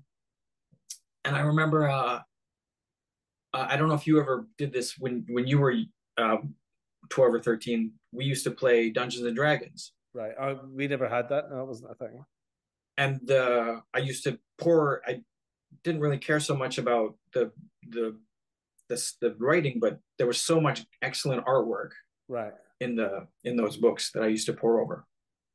So were you watching like the Nicholas Hammond Spider-Man, the Nick Lou Ferrigno Hulk?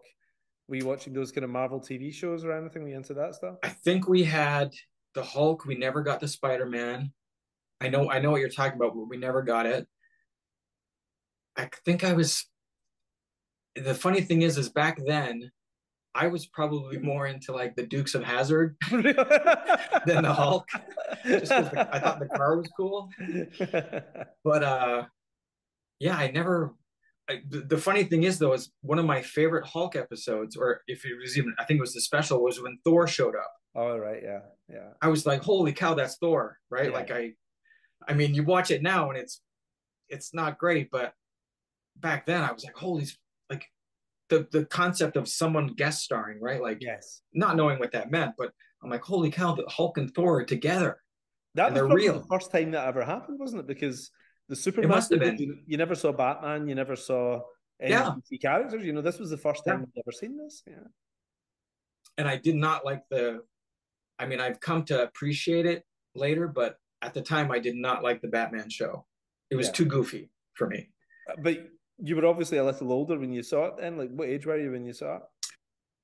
We saw, because you're up in Canada, we saw so much stuff repeated later than it would have been up here, down here. So I didn't see the Batman show until, same thing as Star Trek. I didn't see that until I was in junior high. Because it just wasn't on Canadian TV. It was shown when I was 7, which is the perfect age to see it, because the Batman 1966 stuff feels like The Godfather when you're 7. It's like the most serious thing you've ever seen, and it's only when you're 25 you realize it's hilarious. You know, it's really funny. Same as Flash Gordon, which was written by the same guy, Lorenzo Semple. You know, it was written for adults and children, but teenagers hated it because it didn't take itself too seriously. So you were just probably the wrong age to see it. Yeah, I bet you loved Michael Keaton Batman. You must have loved that. Then that was perfect age. Yeah, I guess I really liked his Batman. I didn't buy the Bruce Wayne. Right. Like I just couldn't buy that part of it, but he made an excellent Batman. What was the problem with your Bruce Wayne for you? I guess I had seen, because I was aware of Michael Keaton and I had seen him in so many other movies. Right. And he just left such a Michael Keaton impression on me. I could not buy him as Bruce Wayne. Right. Like I'd seen. I didn't buy an East Coast rich guy. He wasn't an East Coast rich guy. Yeah. I just couldn't stop seeing Beetlejuice. Right. Like every time I looked at him, I went, "That's Beetlejuice." But when he was Batman, he was Batman. Yeah. Yeah. And Christopher Reeve, your Superman, I'd say. Oh, perfect. Yeah. There'll never be another, until the heat death of the universe. There will never be anybody who can play Superman better than Christopher Reeve played that character. It was perfect. You know, we talked about timing earlier as well. You know, I think that Superman's created in 1938. 20 years later, it's a television show. 20 years later, it's a movie. And it's this gradual process. And it also was in the century that was America's century. You know, we're in the Chinese century we're moving into now, you know. But it was America's century. America's at the peak of its powers. And it's all about immigration being a positive thing, and Superman's the ultimate super immigrant, and it just belongs to that time, isn't it? And it's so hard to do in a different time now. It's almost like trying to do Superman in 1850 now, isn't it? It just doesn't quite work in this world that we're in. He's sort of, I guess, the character. I mean, people always say, oh, he's so hard to write for because he's so overpowered and he's so perfect. Yeah. But I mean, I think that's partly an excuse, you know, just because it's so much easier to make him dark and, you know, to bring in like the chaos and stay away from the light. I think it's just a lack of imagination, I think. Superman's because the easiest character in the world, isn't it? Yeah. And the costume, why do they keep I don't see underwear when I look at I don't look at that as red underwear. That's just his costume. So it's like the Statue of Liberty or Mount Rushmore, you know, there's something, it just looks the way it's supposed to look in Superman's costume. Normal people don't question Superman's costume, you just accept that's how it looks. Yeah. But you and I should do Superman at some point. I'm going to carve out a little bit of time. Be careful what you ask for. I'm going to carve out a little bit of time and write a Superman thing in the next year or two. And, you know, it'd be amazing. Somebody like you drawing it would just be spectacular. It'd be so cool, you know. If I was going to draw Superman, some years down the line, we'll bring it out, you know. I would definitely, the one thing I never understood about the way they draw Superman, how he's drawn sometimes, is how ripped he is. Yeah. Like how muscular. He should look like like they did in the movie. He should look like a strong farm boy. Yes. Right? Like he's been baling hay. He doesn't go to a gym. He's not working on his pecs. He just happens to be a big, physically strong guy. So I don't get it. It also makes the Clark Kent thing so bizarre, doesn't it? You know, if Superman looks like Fabio or Schwarzenegger or something, then Clark Kent's going to find it hard to fly under the radar at the Daily Planet. You know, if he's this, it's hard to be meek when you're completely, you know, a physical specimen. So it is funny that people say Superman's hard to write, and I think Superman stories can be about anything. They can be set in the past, the future, other realities. They can be big. There's a whole science fiction world there. Yeah. Plus, the character himself, I think, is so complex and interesting that he's a guy that's a unique character where the secret identity is the fake persona. You know, that he's invented this character who wears glasses and trips over his own shoelaces. Yeah. You know, but who, you know, Spider-Man, all these characters, nobody else is like that. It's so interesting, I think. It's possible to give him, like, I guess, pathos and like conflict, but without turning him into a monster, right? Like without turning him into Frankenstein. Yeah. You know, there's so many ways to get into like the, you know, because obviously he has faults and flaws, but why tear him down? You know, like, I don't get it. Well, do you keep up with the Marvel movies and all that kind of thing? Do you check out all this stuff? Having a 14-year-old kid helps, right? Because you know, you have an excuse to go to the theater. Yeah. You're not just by yourself in the theater. I would say they were the first sort of block of movies that they made were so well handled and so the engineering behind what eventually happened was so good that it almost seems like they're not even coasting right now. They almost look like they don't know what to do. Like they've gotten to their absolute peak, and now someone's looking around going, what do we do now? Like, and they haven't figured it out. I think it's so simple. They've run out of Stan Lee and Jack Kirby and Steve Ditko. They've run out of the great stuff. So they're on to not just the B-list characters, which Iron Man was a B-list character. You know, they're down to the D and E-list characters now, aren't they? And also they used to invest in great directors. It was all Sam Raimi, Bryan Singer. You know, it was Chris Nolan over in Batman. You know, these things are hard to do. And usually, if you think about the last 80 years of superhero cinema and television, the only stuff that really stands out before 1999 is Superman by Donner and Batman by Tim Burton. Yep. So if you don't have a great director on these things, it falls apart, doesn't it? Yeah, and if you don't have a plan, it doesn't feel planned anymore. Yeah. You know, like I know that they stick the 2 minutes on the end to give this illusion that they're connected, but they don't feel connected. Yeah, it does. It feels by committee, doesn't it? You know, what about comics? Are you keeping up to date with any comics at the moment and reading anything? I send you all my stuff much more PDF. of like a like if an artist that I follow comes out with something, like Yeah. for example, Alex Ross's new Fantastic Four book, Yeah. I got that. And when Mignola comes out with his he's just started something. So I'm definitely more of and like there's about maybe 7 or 8 artists that I really like, and whenever they do something, I'll go pick that up. I don't follow characters anymore. Yes. Like I used to. Like I used to follow the X-Men, and I just follow artists now. I think that's a childhood thing, isn't it? Like usually about Absolutely. 18 or 19, you stop following the character and you realize, there's certain people who make those characters what they are, isn't it? You follow them. So like I used to actually be invested in that story, and now I'm just invested in looking at the artwork. Yes, yeah.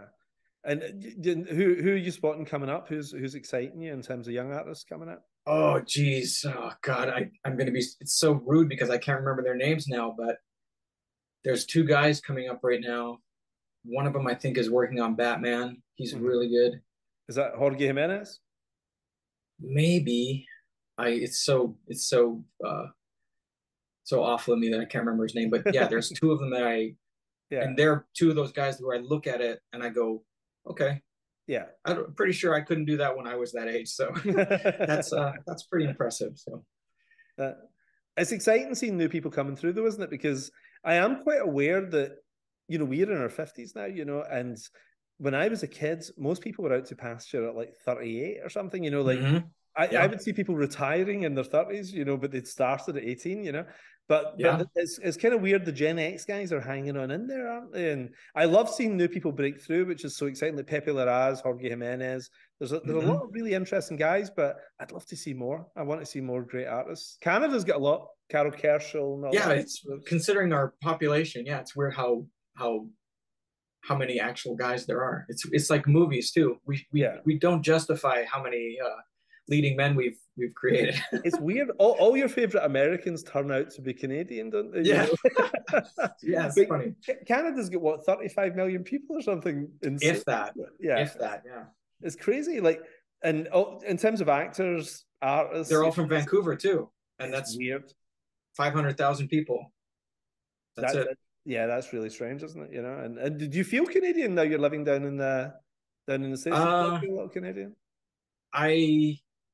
It all depends on what's going on in the world. Like if the United States has just done something really stupid, you play up. I feel much more Canadian, and I tell everyone this isn't my fault. Like I had nothing to do with this. So, but I've lived here longer than I ever lived in Canada. I've lived in California now. Yeah.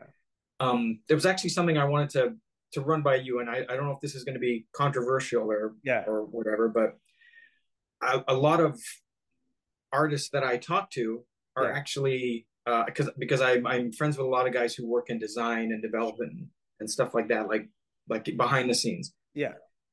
And a lot of them are quite concerned with what's going on with AI and art. Yeah. And they see they see a train coming down the tunnel at them of basically, comics just being made, by prompts. Like they're going to remove slowly but surely.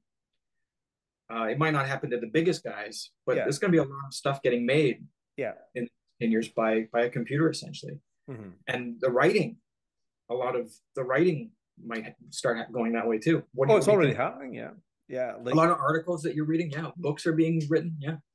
I mean, Elon Musk was talking about this the other night, and he was saying, there's poetry now that's pretty decent poetry that's been done, by AI.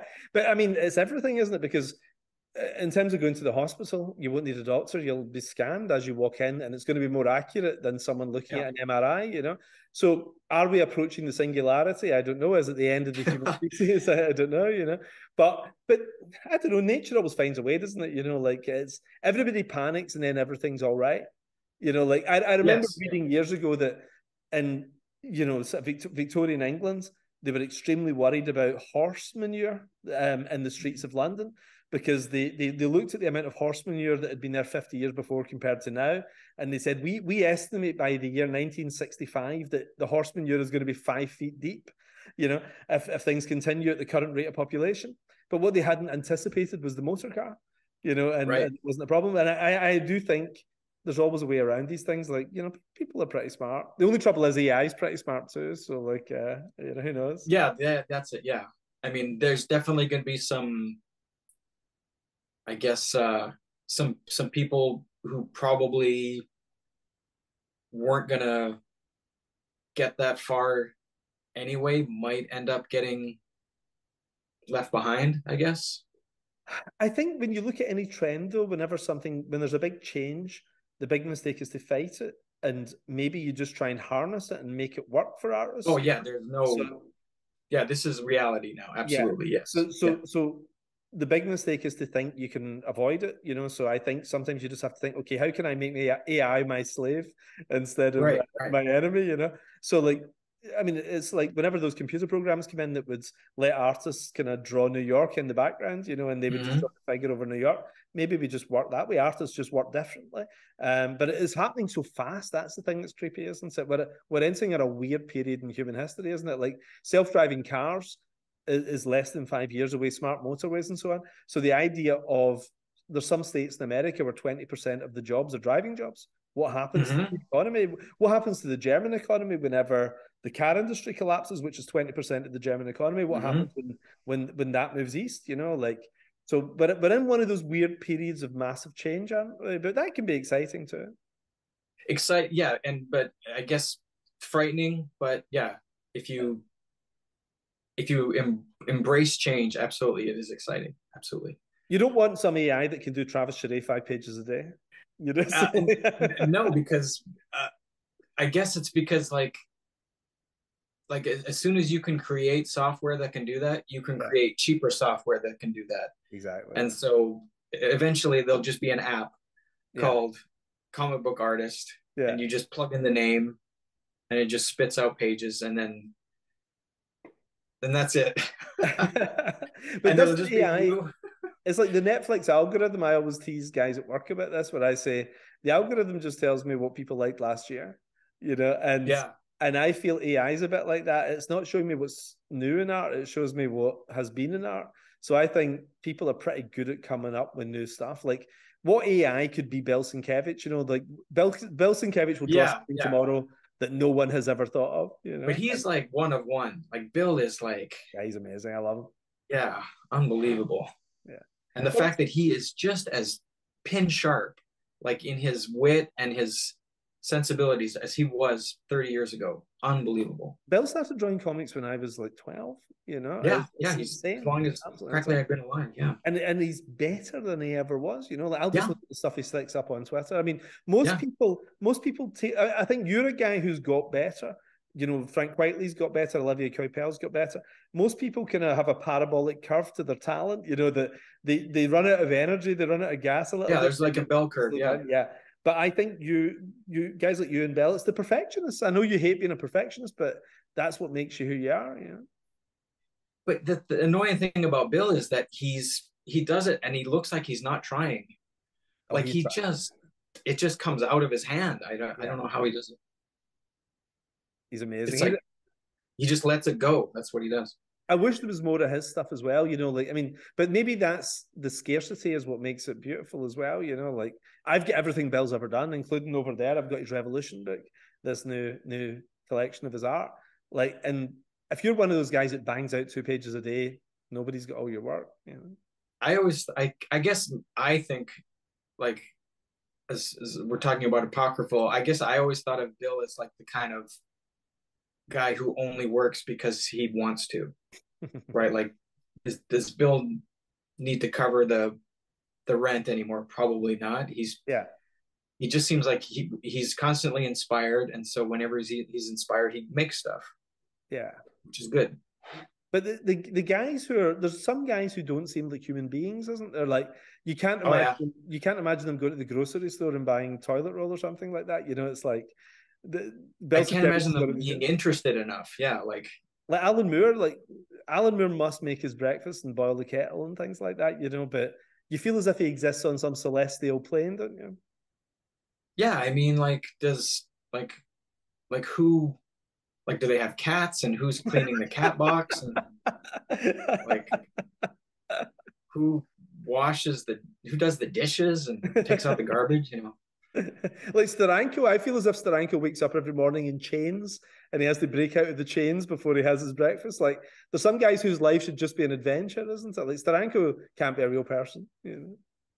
Yeah, he is. Yeah, I mean, some people are just.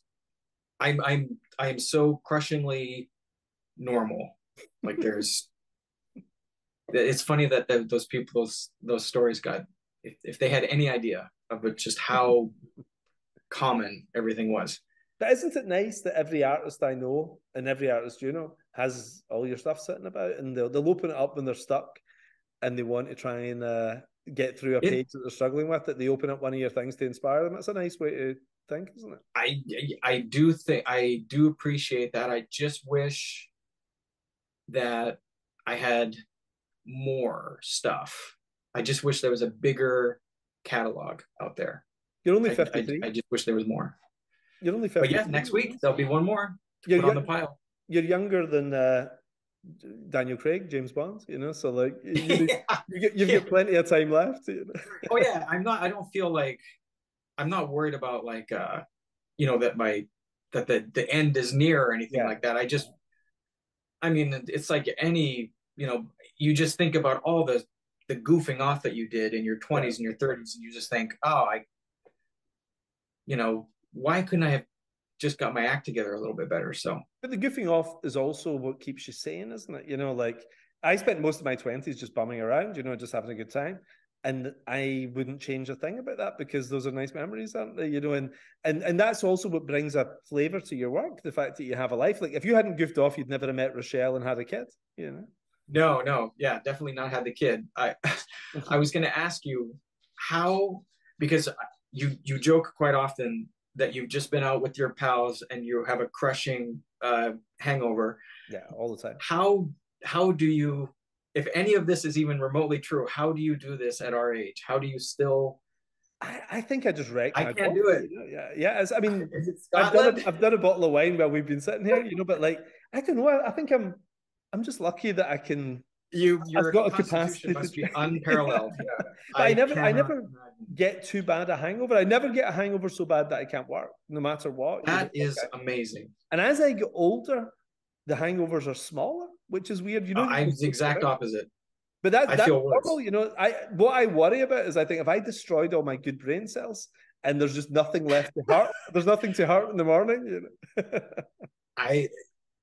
Or it's the converse. It's like what you're doing is actually like you've preserved them somehow, right? Like they've been pickled or something, right? Like, so if you stop. Because we work from home so much at the time, I find I have to go out in the evening, you know, because I think it's the balance. You need it in your life, don't you? So I find, you know, I'll do stuff with the kids, put the kids in bed about 8:30 or something, and then I'll go and my wife and I, the kids don't even know how often we have a babysitter come in, you know, and we'll go and see a movie or go for a drink or something. And I get out with pals a lot and everything, you know, but the pub is such a part of British life that it is, yeah. I mean, what is the name of your local? 4 nights a week. Easily 4 nights a week. What's the name of the place you go to?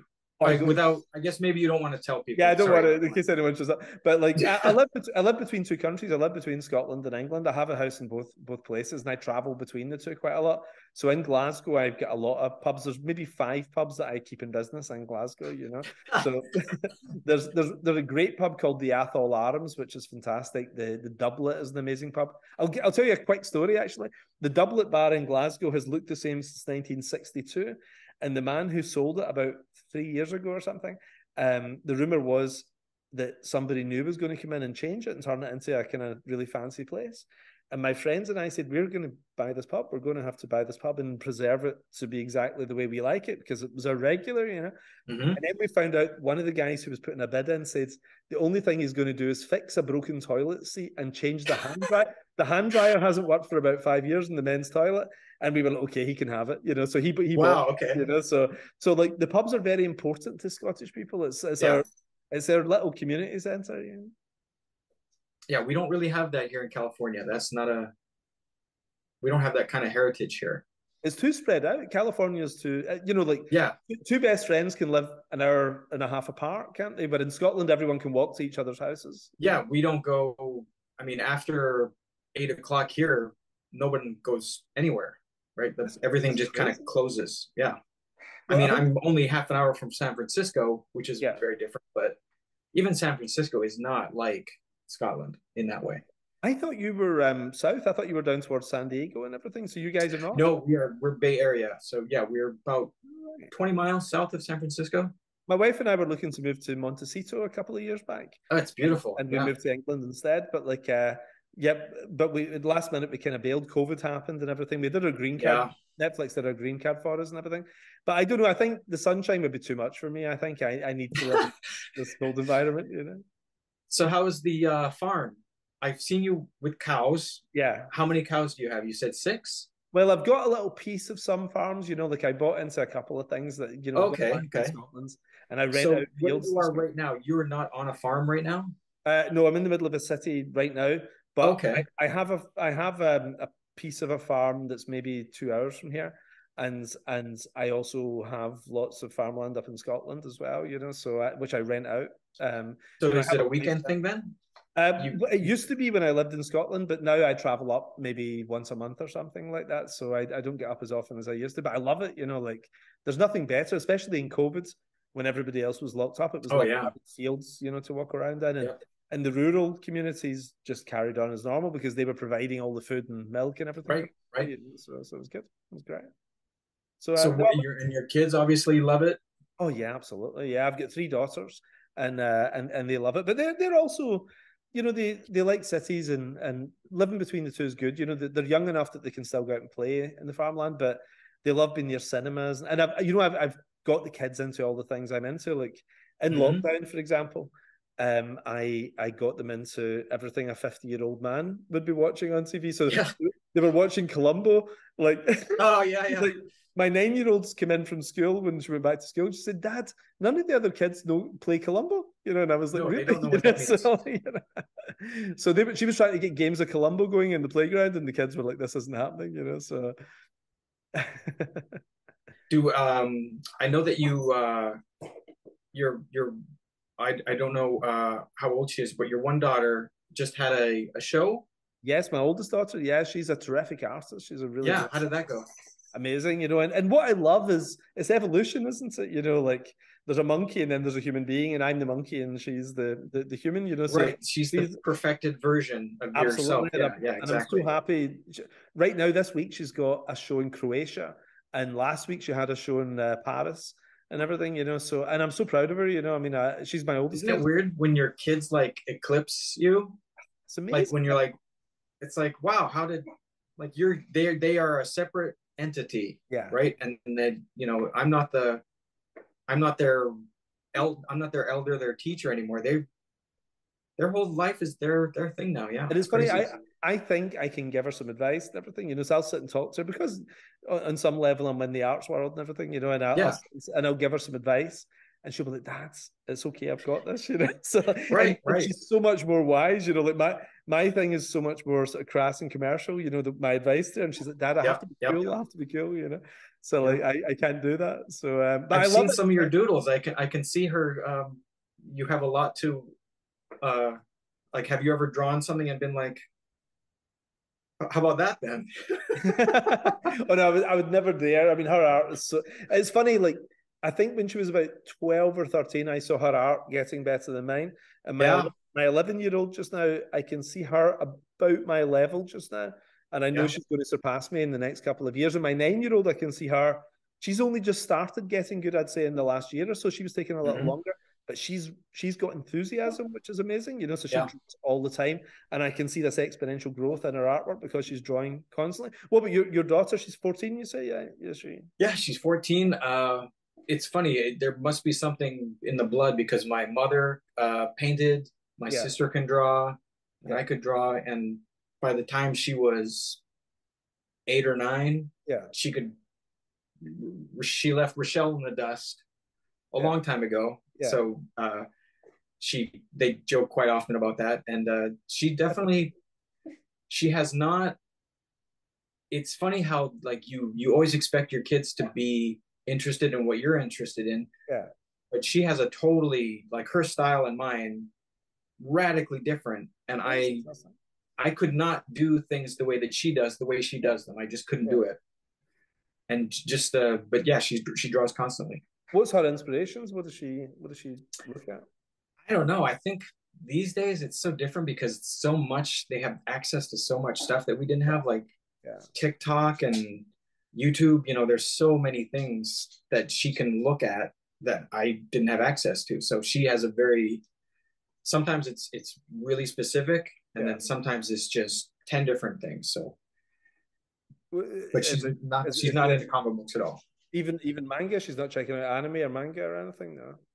No, she I think everyone, like, when I finish a piece, we always have a habit of whenever she finished something or I finish something, we always show it to each other. Yeah.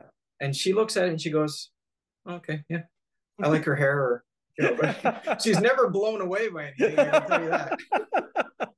Never like, geez, Dad. No, that never happens. She's not impressed. That's amazing. I love the idea, though, of a new generation coming in. Like the Kuberts always fascinate me, in the Romitas. You know, that multi-generational talent is so interesting, isn't it? And there's a third generation of Kuberts now as well, of course, you know? Yeah. So like, so I love that. I love the idea of comic book dynasties. Like, I wish Jack Kirby had 20 grandchildren, you know, who I know, yeah. It'd be amazing. Because I do think that there's something to be, like, there, like with my mother and my sister, there's something that was in us, right? Yeah. Like, yeah. So who knows if Frazetta had a couple more kids, right? Like, who knows? There must be something. You see, like, footballers, their kids are great footballers, right? There's got to be something passed down. Oh, every other industry, if you think about it, carpenters, the son follows them into the business. You know, butchers, they follow them into business. Even if it's just a combination of nature and nurture. So my kids are exposed to art all the time, and they also have that genetic thing. They're predisposed probably towards it too. So I was kind of surprised when all three of the children were artistic, and then I thought, well, of course they're going to be. It's like all they see, isn't it? So it's an inevitability, isn't it? Or they'll be farmers. Yeah. Yes. Maybe. Well, it's funny. My youngest kid is really interested in farming. She's 9, and we were up at my father-in-law's farm a couple of weeks ago, and she was just looking in the cedar, you know, and there was a blockage, and she was in there, you know, just covered in dirt. And I hate getting dirty, you know, but she's in there, doesn't care, and she's fixing it with her grandfather and everything. And I thought it wouldn't surprise me if she goes that route. I kind of love the idea of a farmer daughter in there as well. You know? Yeah, little earth scientist. Yeah, absolutely. Listen, I better get to bed. Like, it's getting a little late here, but I mean, it's been 24 years in the making, but we finally yes. The world has been waiting for this. Yes, and listen, thanks again for doing such an amazing job. It's a chunk of your life, you know, like 3 years or whatever. You know, it's a big chunk of your life. The entire COVID thing, and I couldn't love it more. You know, like the comic came in the other day, and I just read it, and it's just great having you page 1 through to the final page. It is nice to have a finished thing, absolutely. And we'll have it as a trade soon and everything, and with a bunch of other great guys, you know. So, but thanks, and listen, stop being so hard on yourself and trust the fact you're so excellent, and everybody. Yes, so excellent. Yes. Google yourself, and see what people are saying. Yeah. Bad idea. Listen, Travis, great. I hope we catch up in the flesh at some point. You know, like, I mean, I'm in LA relatively often. You know, we should grab a bite to eat at some point. We're doing a family trip to Ireland next year. I know that's quite far from Scotland, but maybe on the eve of our leaving, I'll let you know, and maybe I'll jump. Maybe over. Something can happen. It's literally 20 minutes, you know. So like, I'll jump over and we'll go for a pint. That'll be great. Okay. Great. Listen, say hi to everybody for me. I will do. Good night. See you soon. Bye then. Hey folks, thanks for tuning in. Just to remind you, this month that's The Ambassadors 3 with Travis Charest. Can you believe it? The Ambassadors 4 with Olivia Coipel. Nemesis Finale Issue 5 with the great Jorge Jimenez. Nightclub Issue 5 with Juanan Ramirez. And The Ambassadors Issue 5 with Matteo Buffagni. What a lineup. Absolutely brilliant. I'll catch you all next time, and thanks again. I'll see you.